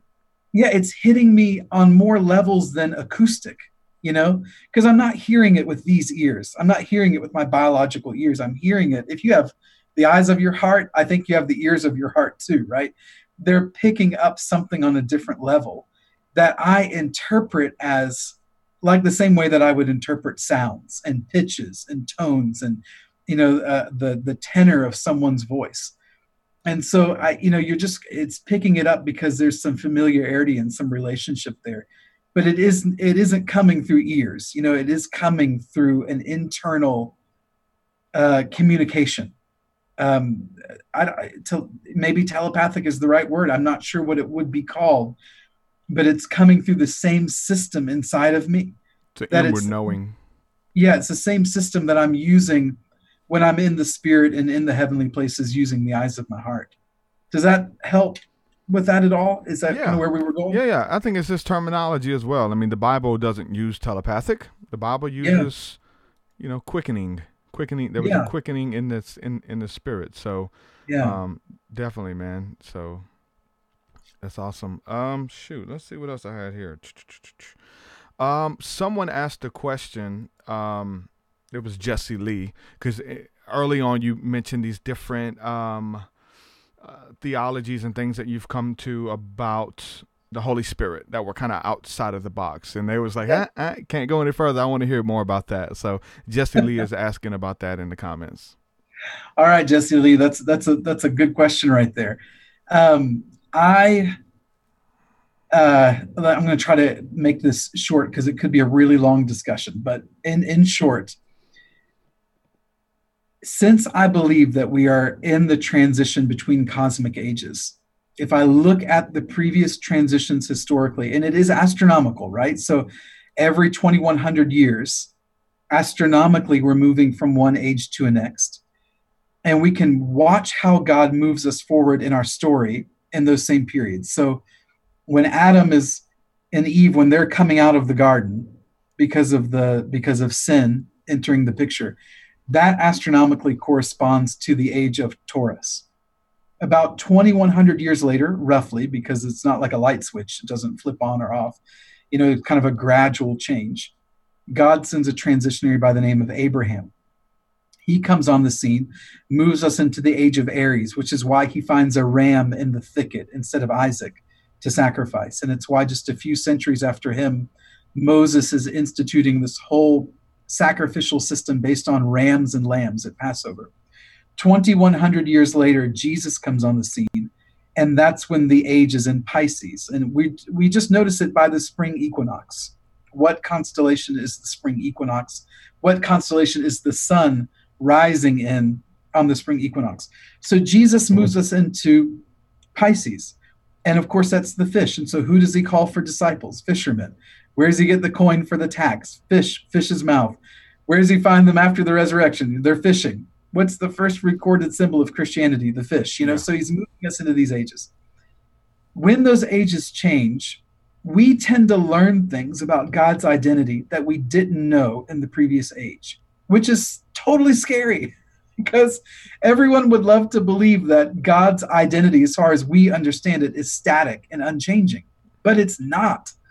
And I don't think we will ever exhaust understanding who God is. So it's not like we've like learned all there is to learn. So when Jesus comes on the scene, he introduces God as a daddy. No one knew that. And that we take it for granted. But prior to that, I mean, Israel, from Abraham to Jesus, they stayed away from the idea of God as a dad, because all of the pagan religions around them, their gods were procreative fathers, like Baal. That was kind of the arch nemesis. They wanted no part in that. Yeah. So Jesus tells his disciples when they're like, how should we pray? And he goes, here's how you ought to pray. Our daddy who's in heaven. Well, they're all doomed. They're in heresy right off the bat, you know? He's introducing something about God we didn't know, this familial nature of God. And then he's introducing himself as the Son, which of course is the heresy that gets him killed. And then by the time he's done, he's introducing the Holy Spirit. And he's going, Father, Son, Holy Spirit. Now, to this day, Jews, especially in Israel, do not believe Christians are worshiping the God of Abraham, Isaac, and Jacob. Exactly. Because the identity of who we believe God to be changed so drastically that they were like, this is a different deity. This cannot be the same God. And that's a cosmic age change. When the ages change, the shifts are drastic. We've gotten a new commission every age. God gave one to Adam, gave one to Abraham, gave one through Jesus. We're right on the cusp. Well, anywhere. Like if there's a team that could roll into like an open. Was that me or you? I think it was me. Yeah. No, which means to me that if we're on the cusp of a new age, we're about to learn not only new things about our commission that trump all the commissions we're given before, just like they have in every age, but we're probably going to even learn new things about God's identity. To me, that raised the question, who is the Holy Spirit?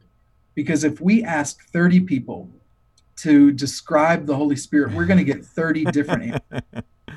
They asked me that like 2 weeks ago on the stream, like, and they were serious, like, hey, can you go into detail about the Holy Spirit? And you usually would go to the Christian response, then you're like, wait, which aspect? Oh my God, like, where do we start? You know, it's like, let me just try, you know. Right. So all that to say, you know, it's very unknown. Like we have a good bead on who the Father is. We got a decent bead on Messiah too. Holy Spirit's kind of like this strange third part of the Godhead that we don't quite understand. Now, all of this, I'm explaining it to you logically, but just so we know, I discovered it first via experiences in the Spirit in the heavenly places. And then I had to ask the question, Lord, you're going to get me in a lot of trouble. So you better explain to me what I'm seeing. And so I spent years diving into why what I was seeing could possibly be true. So here we go. Everyone put on your crash theology helmet and your crash theology goggles, because you don't have to believe me. I'm just going to try to give it to you in a succinct way, scripturally and logically.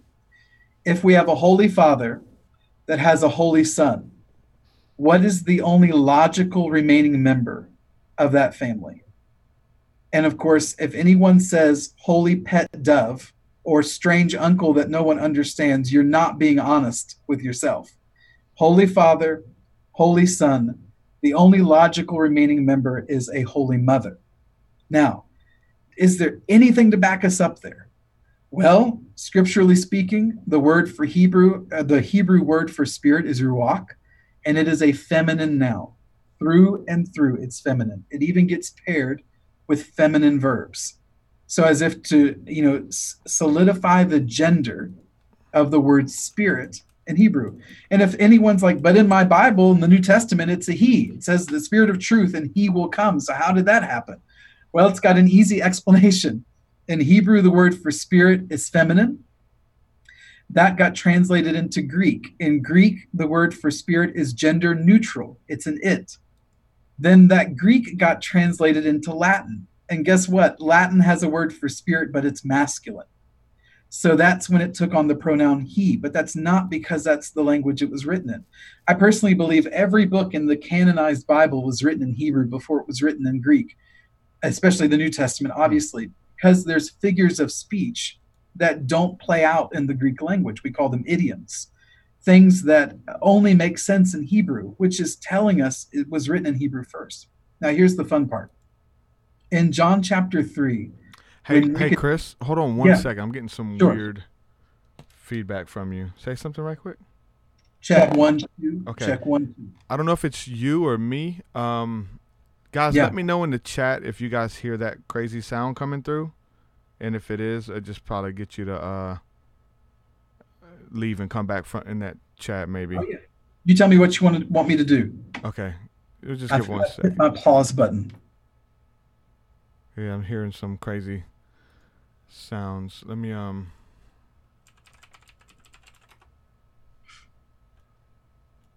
let me know in the chat, guys. Let me see if I can hear it. Well, the importance of it is okay, this. I don't think it's you. Keep going, though. Keep going. You should be good. I don't think it's you. I think it's me. Okay, keep talking. You sure? Wow, this is very strange. That to know that you are God. Let me leave and come back. Say something one more time, please.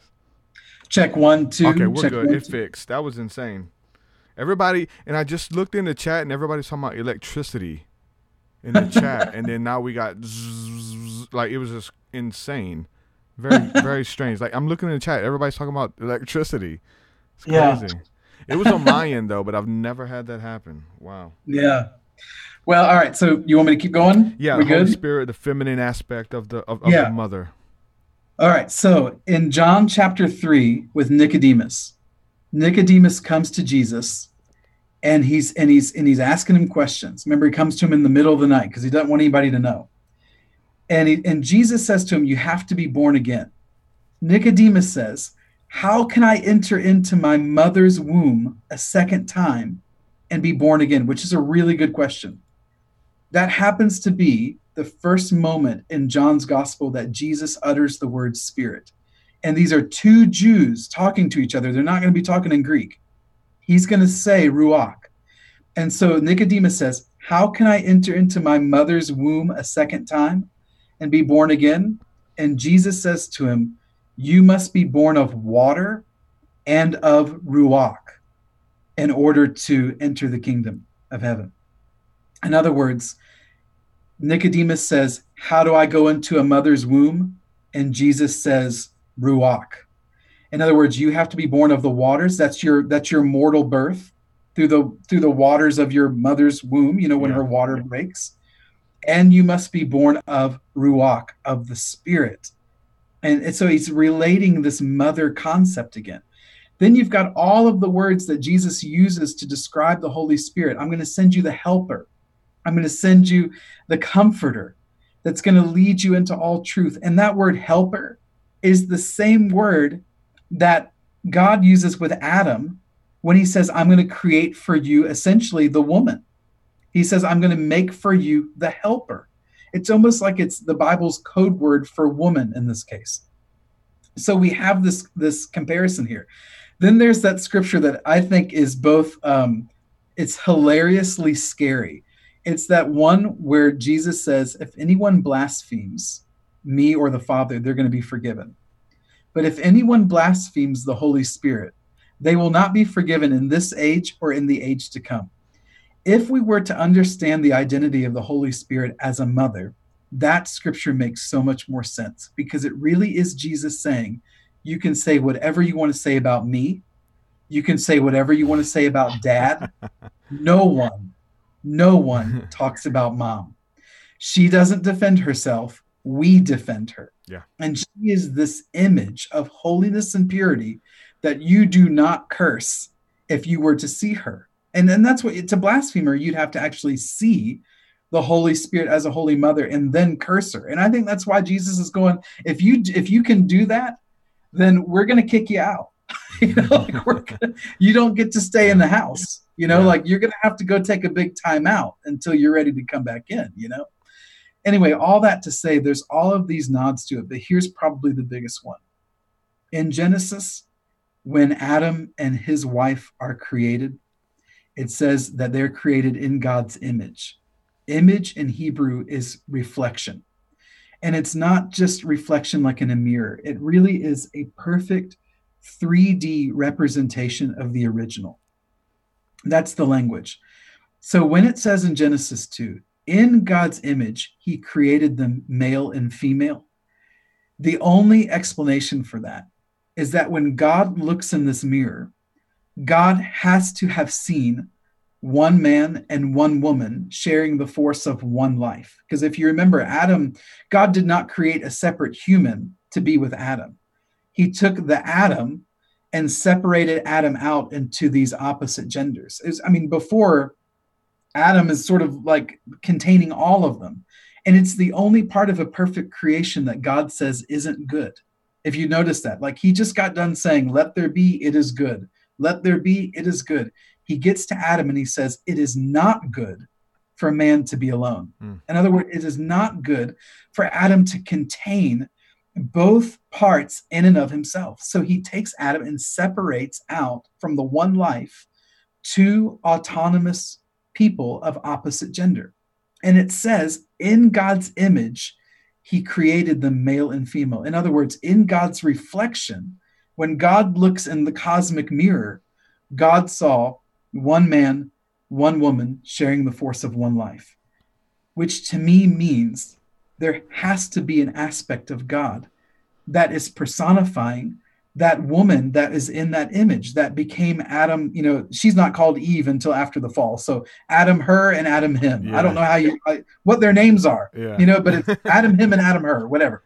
No. So the Adam, her is a reflection of that feminine aspect of the Godhead, which I'm pretty sure is being so clearly pointed to in the form of the Holy Spirit, which is why Jesus would say, Nicodemus says, mom, Jesus says, ruach.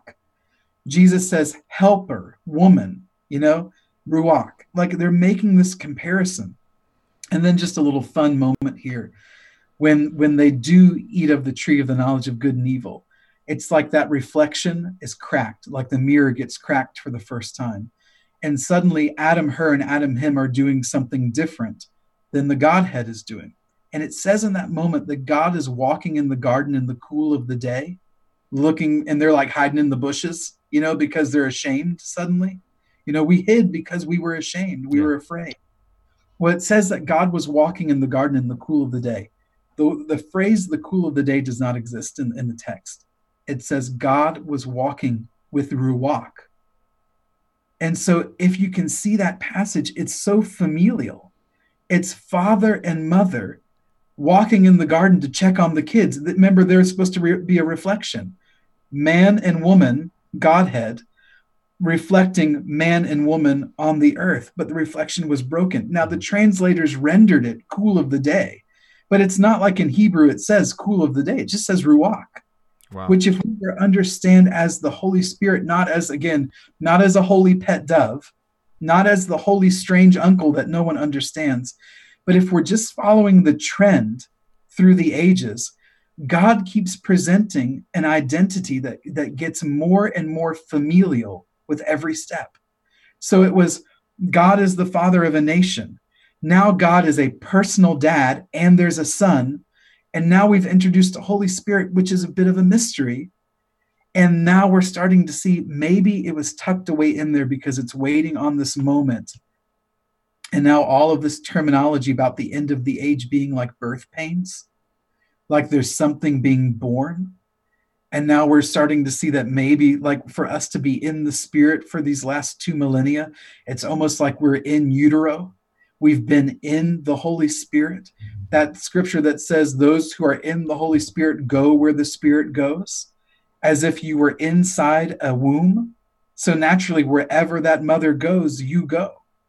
I mean, there's so many parallels here about the state that we've been in. And people ask, well, how come we've never seen this immortal mother? Well, we've been in her. And we've been in the Spirit all this time, gestating, waiting for this moment of birth where we come out of the womb with immortal bodies to match our immortal spirit. And so there's something about this playing out even at the end of the age and it being compared to labor pains, as if the mother is about to birth us And what does a baby look on as soon as they come out? The first thing that they get to see is the mother. Why haven't we seen the Holy Spirit as a mother? I suspect it's going to be the first thing we look on with our immortal eyes, is to see the immortal mother that we have been gestating in for 2 millennia since we were reconceived in the Holy Spirit. To be born again, to a Hebrew birth is conception. So to be born again is to be conceived again, to be conceived anew, as a new creation. And we're just waiting for this moment when all the parts come together and this body that we're supposed to inherit is also revealed. Now, no one has to believe me on that. That is not like you get a gold star if you believe that. That's not the way that this works at all. Yeah. I personally think it's at least worth a conversation, that if we're following the trends of the ages, we keep getting more familial with the Godhead. And if we've got a Holy Father and a Holy Son, I feel like there's only one logical missing link there in that perspective.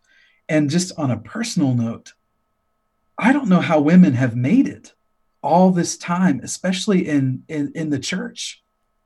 If you're not also made in God's image, you know what I mean? It's almost like, well, if all of God's parts are male, then in whose image was woman made? If all of God's parts are androgynous in some way, then in whose image are men and women made in? But it's right there in Genesis 2 that in his image, he created them male and female. In his reflection, he created them as a man and as a woman. All right, that's all. Go for it. No, wow, there's a lot of questions in and out of that, and a lot of responses too. Talking about the Holy Spirit being the woman aspect, obviously calls the spirit of wisdom as well, which is the word Sophia, right? That's a feminine aspect as well.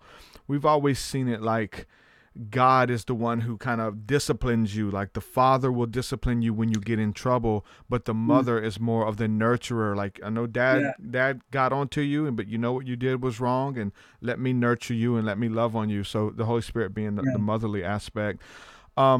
Then again, there's a couple different questions. I want to make sure I finish one without the other. What do you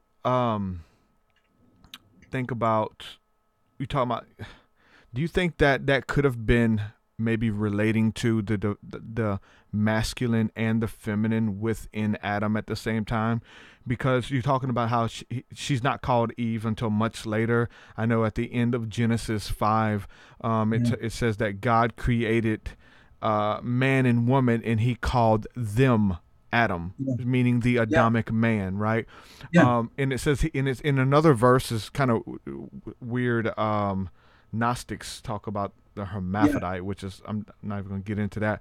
But I hear you. Yeah, but there's the Gnostic duality. Yeah, but there's this inward, the yin and yang, both sides within us, and it says he created them male and female.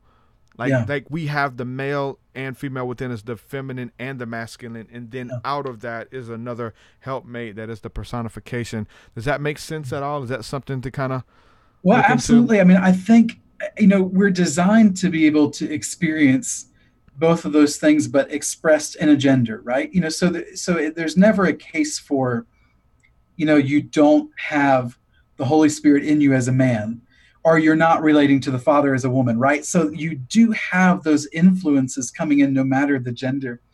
But it seems so interesting that, to me, when he says it's not good for man to be alone, it's almost like everything was made perfect. And the lone exception was those two genders were existing in an unseparated form inside of Adam. And so God's like, that's the only thing about this that isn't a reflection of me. And so you're close, but you're not it. And so let me see if I can find a helper for you.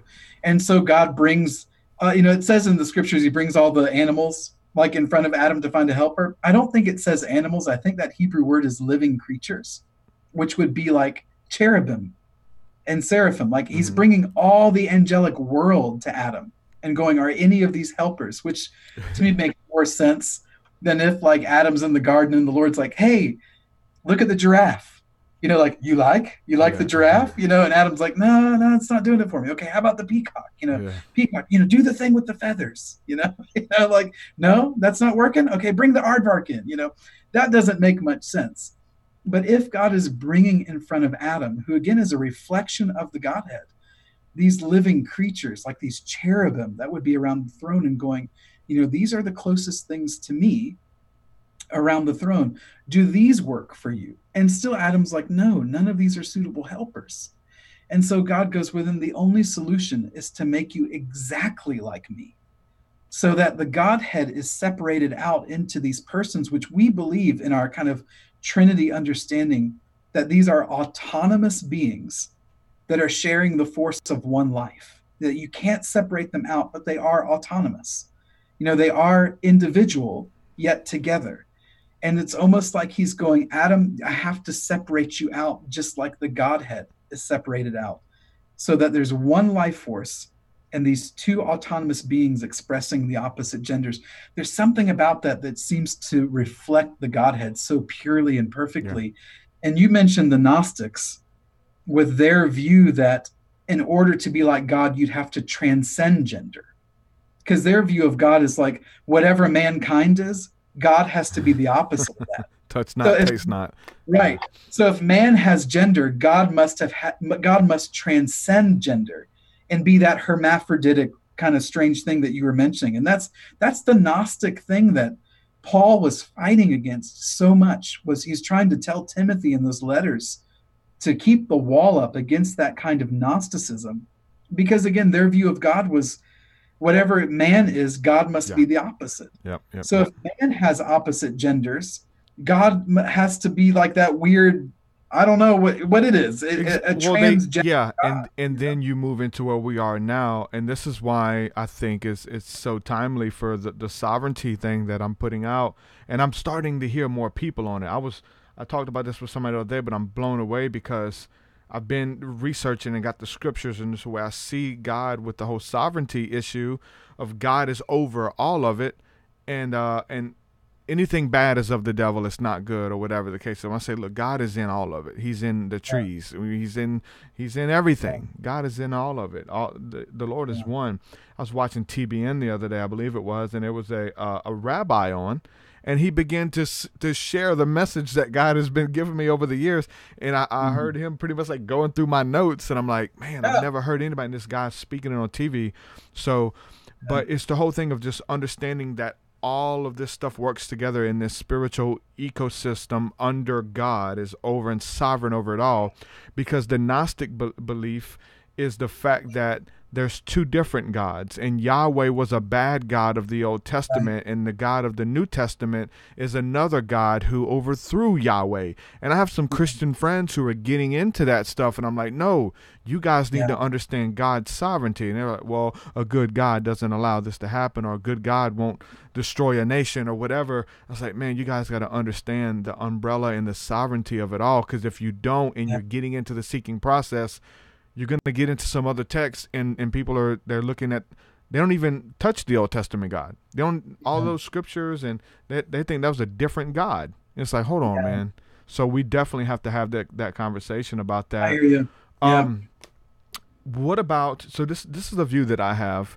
The divine mother to me is definitely the Holy Spirit, but there's another aspect of the hand of God, the God of creation, comes down and sticks his finger in the earth and creates us out of Mother Nature or Mother Earth. And that's when we have a connection, that we come out of the earth being the mother.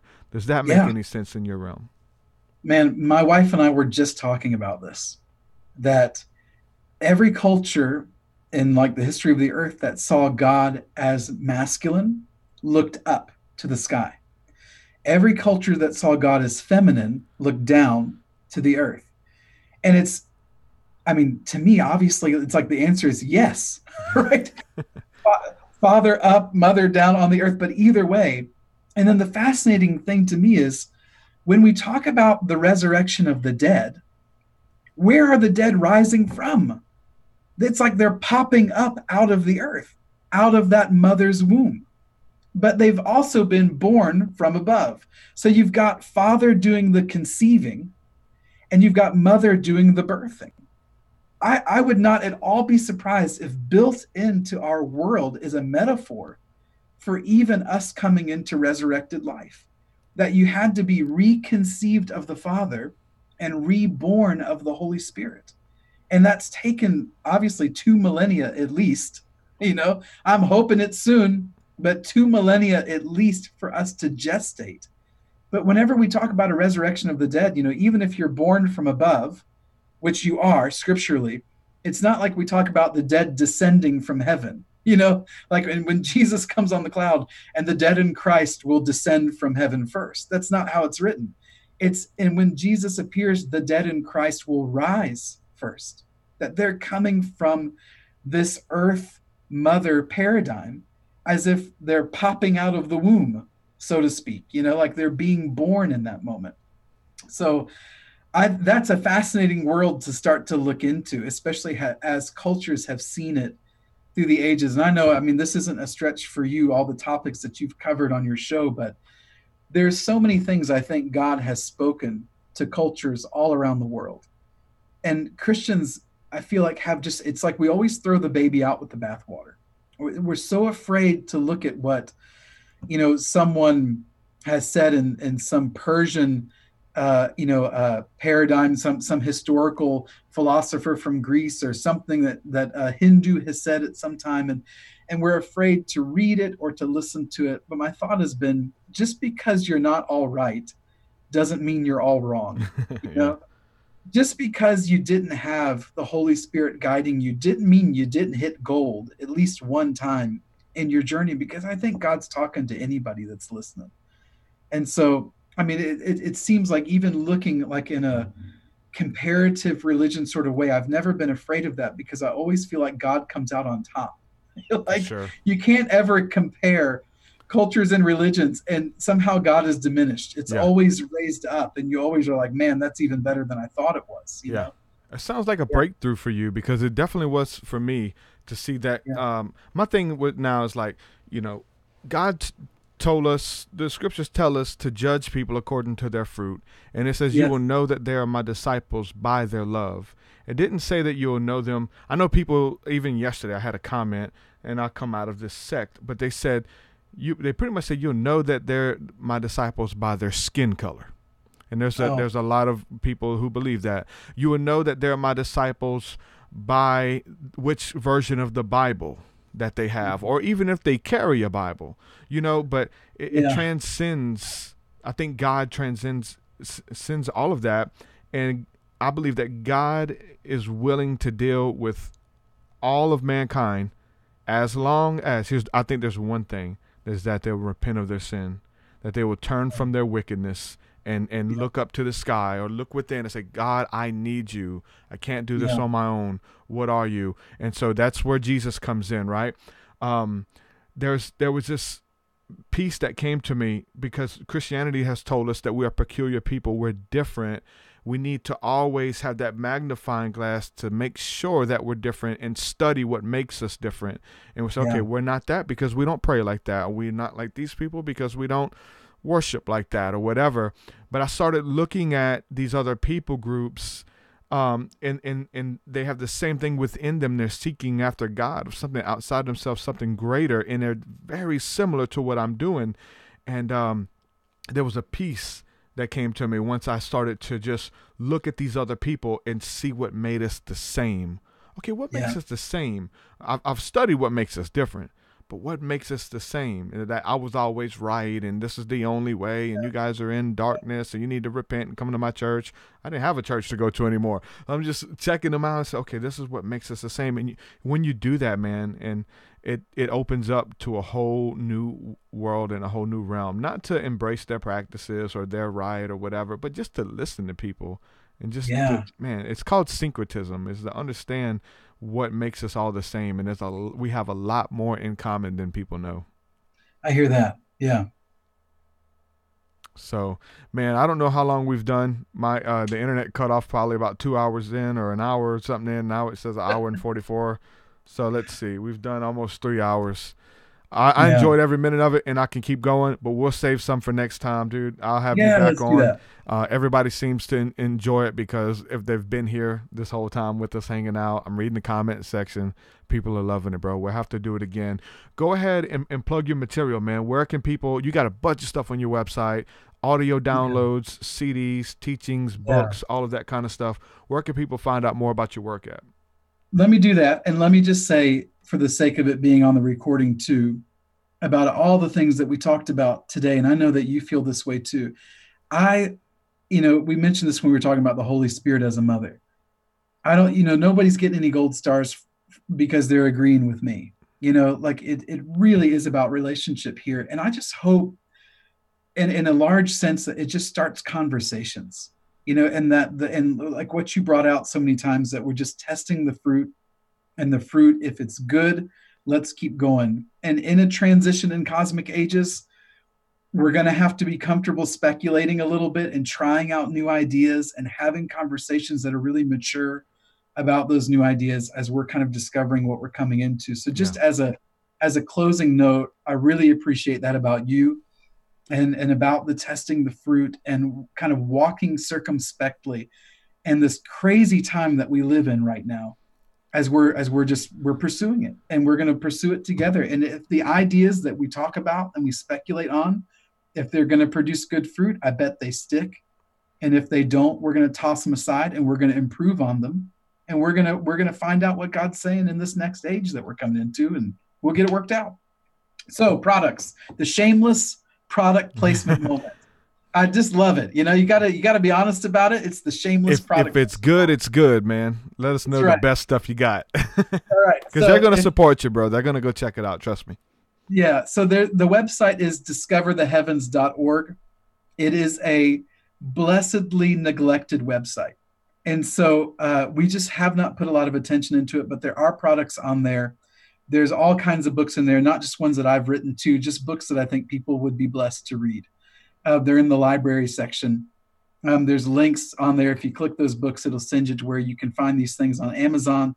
And then I've got some audio CDs as MP3 downloads on there too, which really are just guided heaven trips, right? So it's just some ethereal music in the background and me walking the listener through experiencing the heavens and opening their eyes and letting the Lord lead them on that. And each little volume is different trips, Awesome. It's not teaching, it's just going to heaven together. This is the first book I ever wrote. This is Caught Up in the Spirit, A Journey from Complacency to Glory. If you're interested in my dark night of the soul experience and the process of getting from like what I would think of as normal charismatic Christian life to starting to experience a life in the heavenly places, that's what this book is about.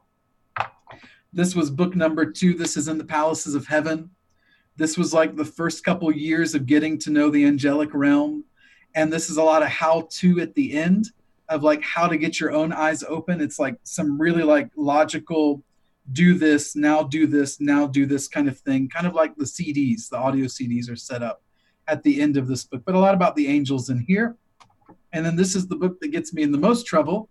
This is Cosmic Shift, A New Season of Faith, which talks about the stars and the identity of the Holy Spirit. And it really just tries to present the argument, if we're coming into a new age, we need to get ready for really big shifts and lots of new ideas. And they're going to be unprecedented. It doesn't mean that all of them are going to be right. It's going to take a really mature, discerning group of people to start to step into that next age, if that's something that someone feels called to do. So this explains the firmament and the stars and all those things I was learning in my own heavenly journeys about that and about time and the story that we're in.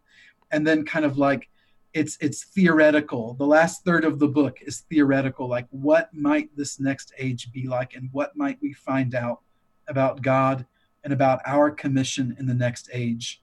Those sorts of things.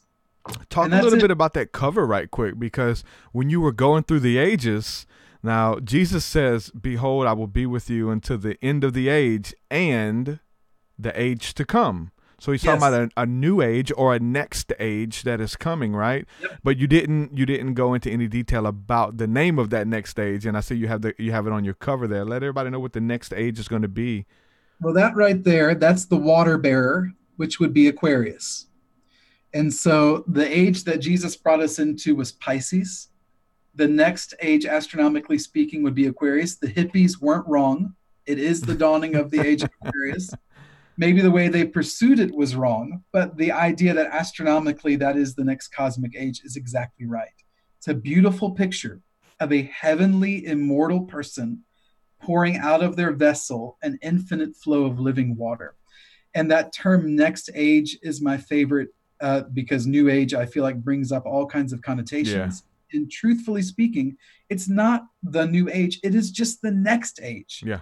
We've had these shifts going on since the story began, and we will never stop experiencing story. And these cosmic ages are just like chapters in this really big story. So we shift when we turn the page to the next chapter in the story, and it's the next age. Yep. And so there you go. That's what's on the cover. Yeah, that next age, do you think that that's going to be like the kingdom age? Do you think that that is the New Jerusalem is going to bring about the age of Aquarius as it ascends upon earth or descends? Yeah, this is just me speculating, right? So if I gave a title to the story we've been reading for the last 6,000 years, I'd probably call it The Redemption of Man. And if I just venture to guess on the title that we're about to start reading the story of for who knows how long, I would probably call that one The Dominion of Man.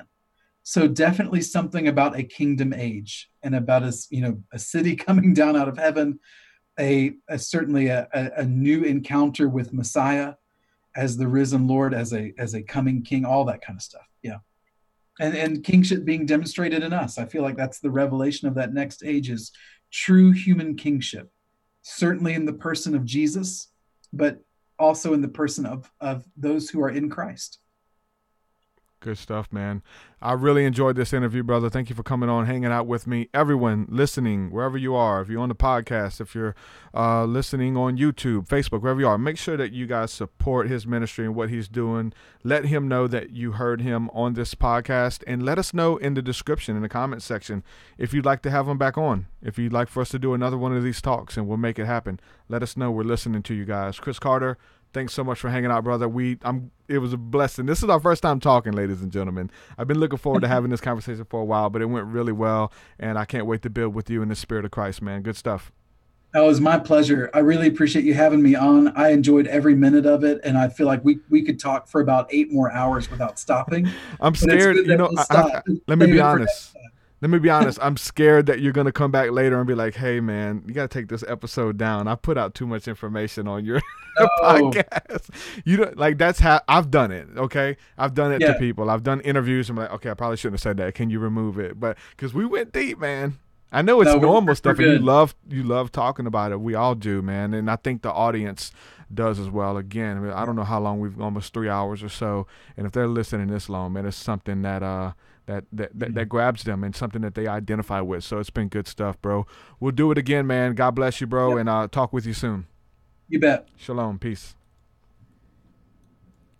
Chris Carter, ladies and gentlemen. Good show. I loved it. I've been telling y'all, man, like the shows, I'm doing my own study, my own research. The people that I have on, man, who are just about the Father's business, man, and they come in with that intention, and like, man, we literally probably could have went. I'm gonna pull a Joe Rogan and do like a 6-hour podcast with somebody. It's got to be somebody good, but in order to do that, there has to be having all things in common.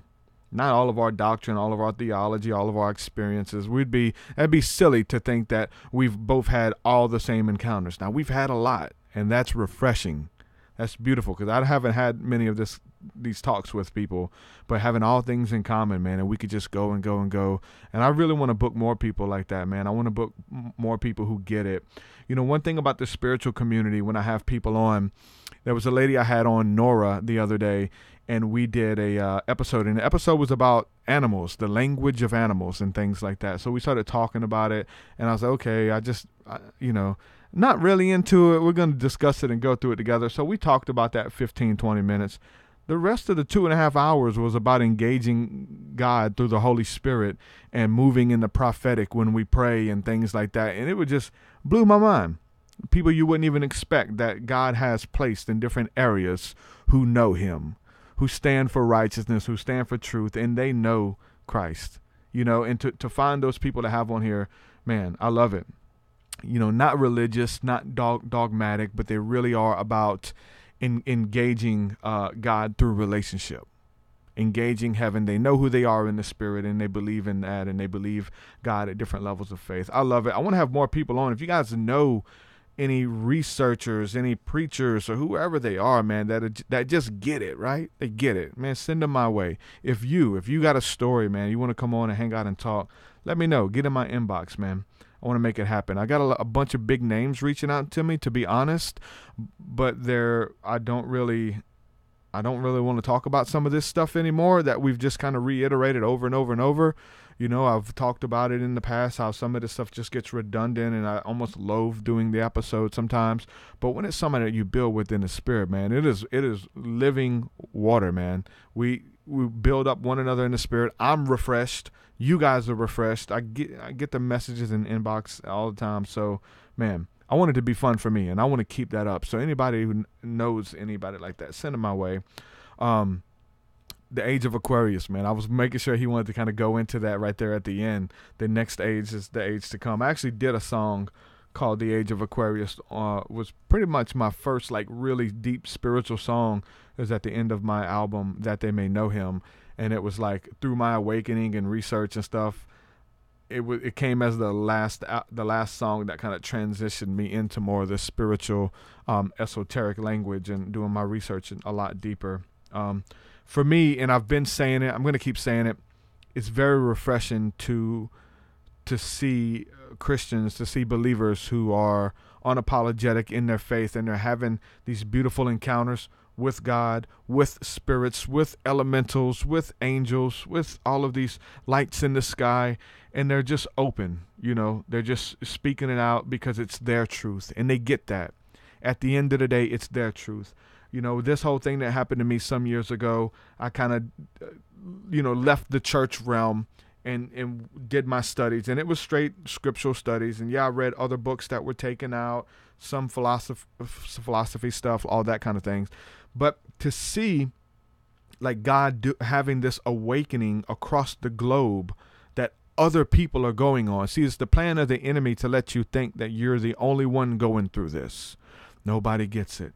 Nobody understands. Nobody's ever seen what I've seen. Even the Messiah complex it gets into, I'm the only one that God is using. A lot of ministers are out there like that. Stay far away from them. But God is doing an inward work. This awakening is just not your personal awakening. It's global, man.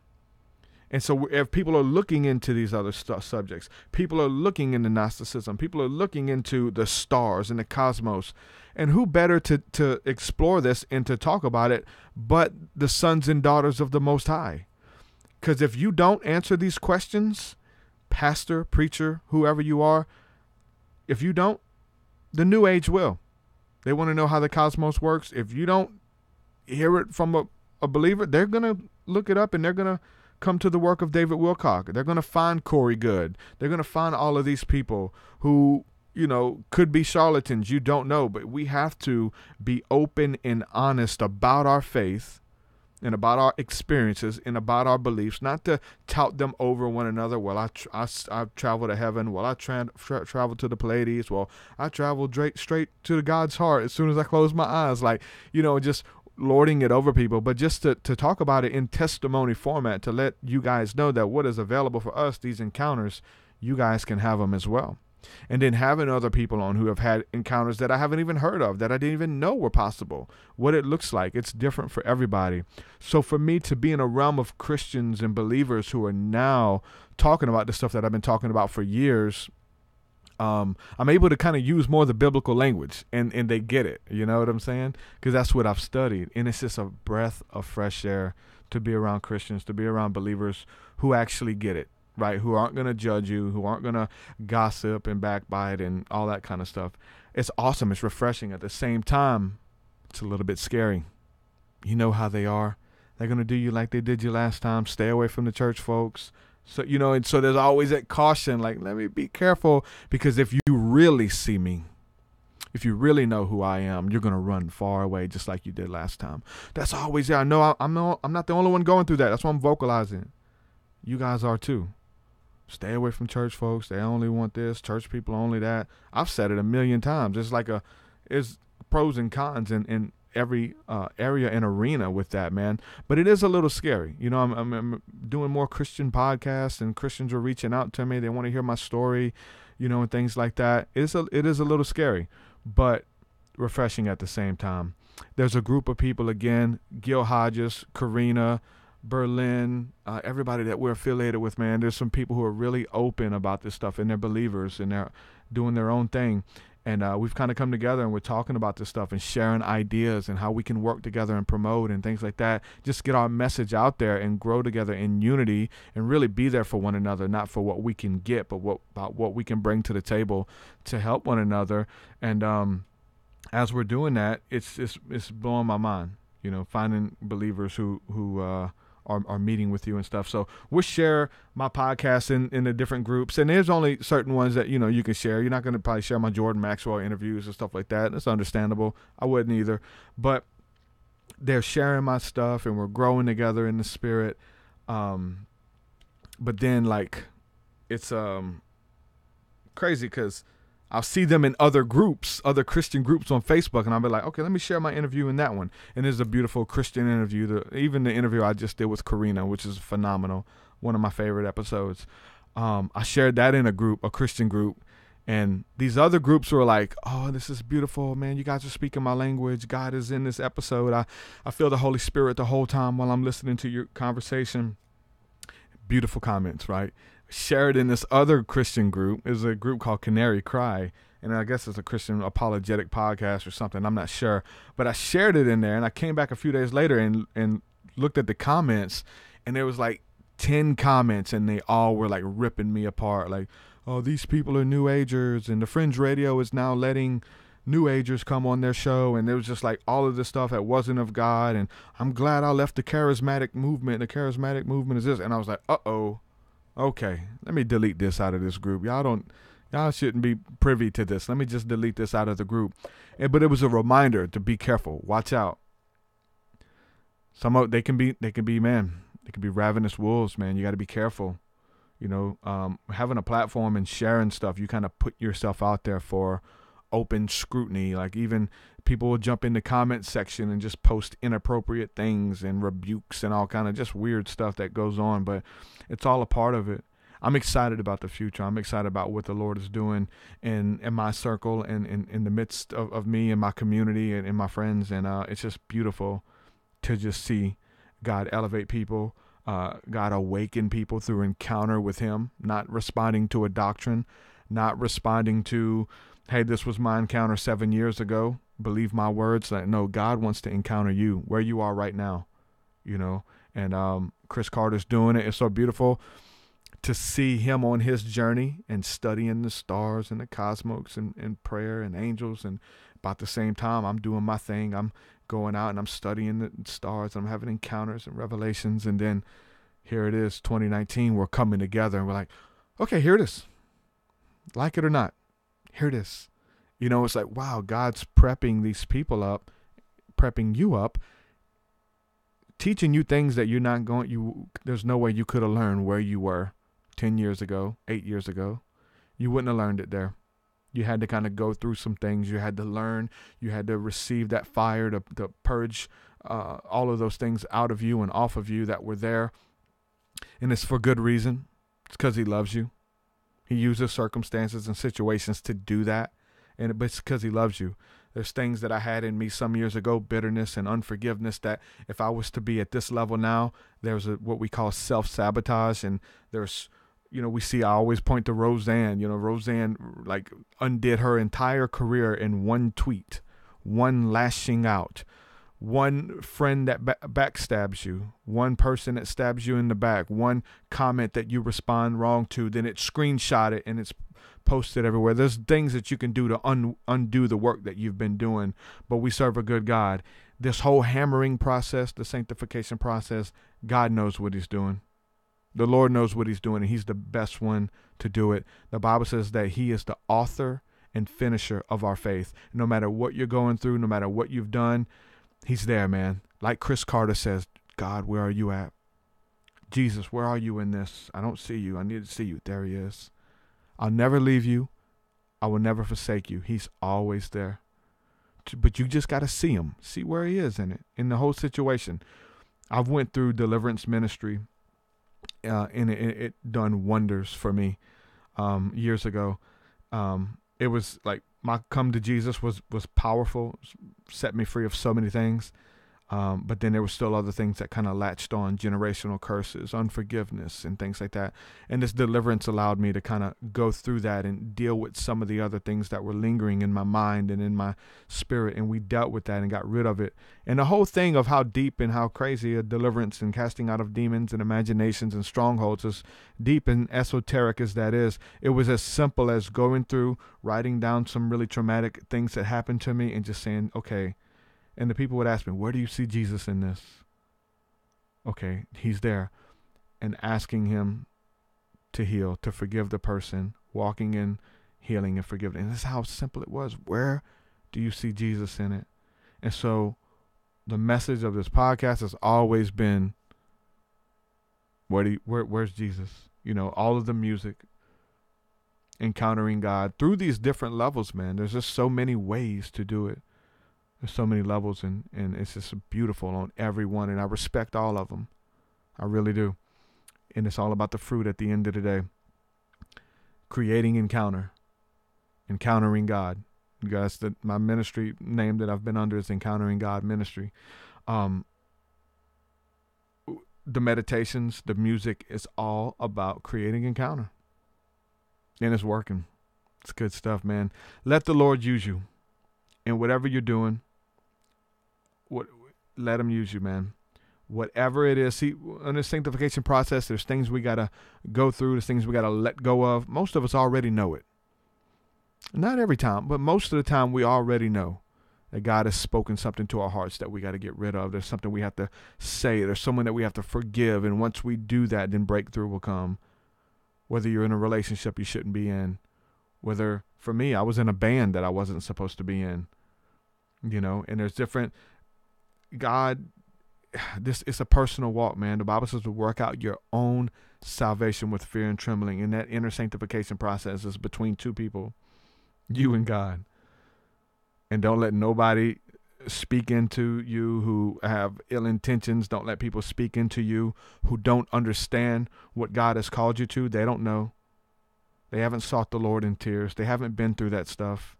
Don't allow them to speak into your destiny and your future and try to rob you of that. But understand that the things that God has placed within you, the good work in that which he has started, he will also finish. That's a promise. That's a universal law. God will finish the things in which he started within you. Believe it, receive it, walk in it, man. God has great and mighty things for you in store that you do not know and you cannot find out unless you draw away unto him. And get into his mind, receive the mind of Christ. Chris Carter talking about ascending to heaven. God, where are you? What would you say? I want to know these things that you've told me. There's a bunch of ways to do that. We engage God in all of the mystical means. God is a mystical experience. The mystery of Christ is a very mystical experience. I talked with a brother yesterday. He didn't really understand some of the other movements of people trembling and crying and shaking and all of the manifestations that go on. And I simply told him this, and there's a lot of people even in those other Christian movements who will say, you're getting into emotionalism. You guys are just being emotional, right? Yeah, we are. When you have a person who has a whole life of sin, 15 years, 20 years, 30 years, 40 years, and in an instant, they're washed clean of all the baggage that they've been carrying, all the dirt that they've done. And in an instant, it's taken from them and they've washed with the blood of Christ and they're filled with the Holy Spirit. That's a very emotional encounter, man. I believe in that, man. Engage God. The things that you're carrying, the heaviness, if you need somebody to pray with you and pray through it, get with us. Get with myself, Chris Carter. We have a community set up. Read the description. We got Discord, forums, all that kind of stuff. Look for your community. Find your tribe. There are people that you're looking for. They're looking for you as well. You're not alone. And as cliche as that sounds, so much power in it to let people know that you're not alone. We're taking that away. Peter, Jesus told Peter, look, Satan has desired to sift you as wheat, to get you out by yourself. But don't fear, don't be afraid. Jesus said, for I have prayed for you. And just as Satan has desired to get Peter out by himself, that Satan desires to get us out by ourselves, confuse us, tell us ungodly beliefs, believe the lie of the enemy, believe the lie of the people who don't understand you, the people who spoke out evil against you and all those things. And you begin to believe their report. You got to get in the scriptures, man. Again, it's as you are beholding yourself, as you're looking within a mirror, to see who you really are, the higher self, the person that God has created you to be. It's found through intimacy with the Father. With that being said, I'm going to say thank you guys for hanging out with me. Thank you, everybody, for supporting my work. $5 level. All of my music, 200 songs. Get access to them. Patreon.com/TruthSeekah. See you guys on the next one. Peace and shalom, guys. Let's do it. Your way so much higher than mine, so much higher than mine, so much deeper than mine, so much deeper than mine. Well, that does it for this episode, folks. To hear more episodes of the TruthSeekah podcast, head over to TruthSeekah.com. And if you're wanting to support the show and get rewards, go to our Patreon page at patreon.com/TruthSeekah.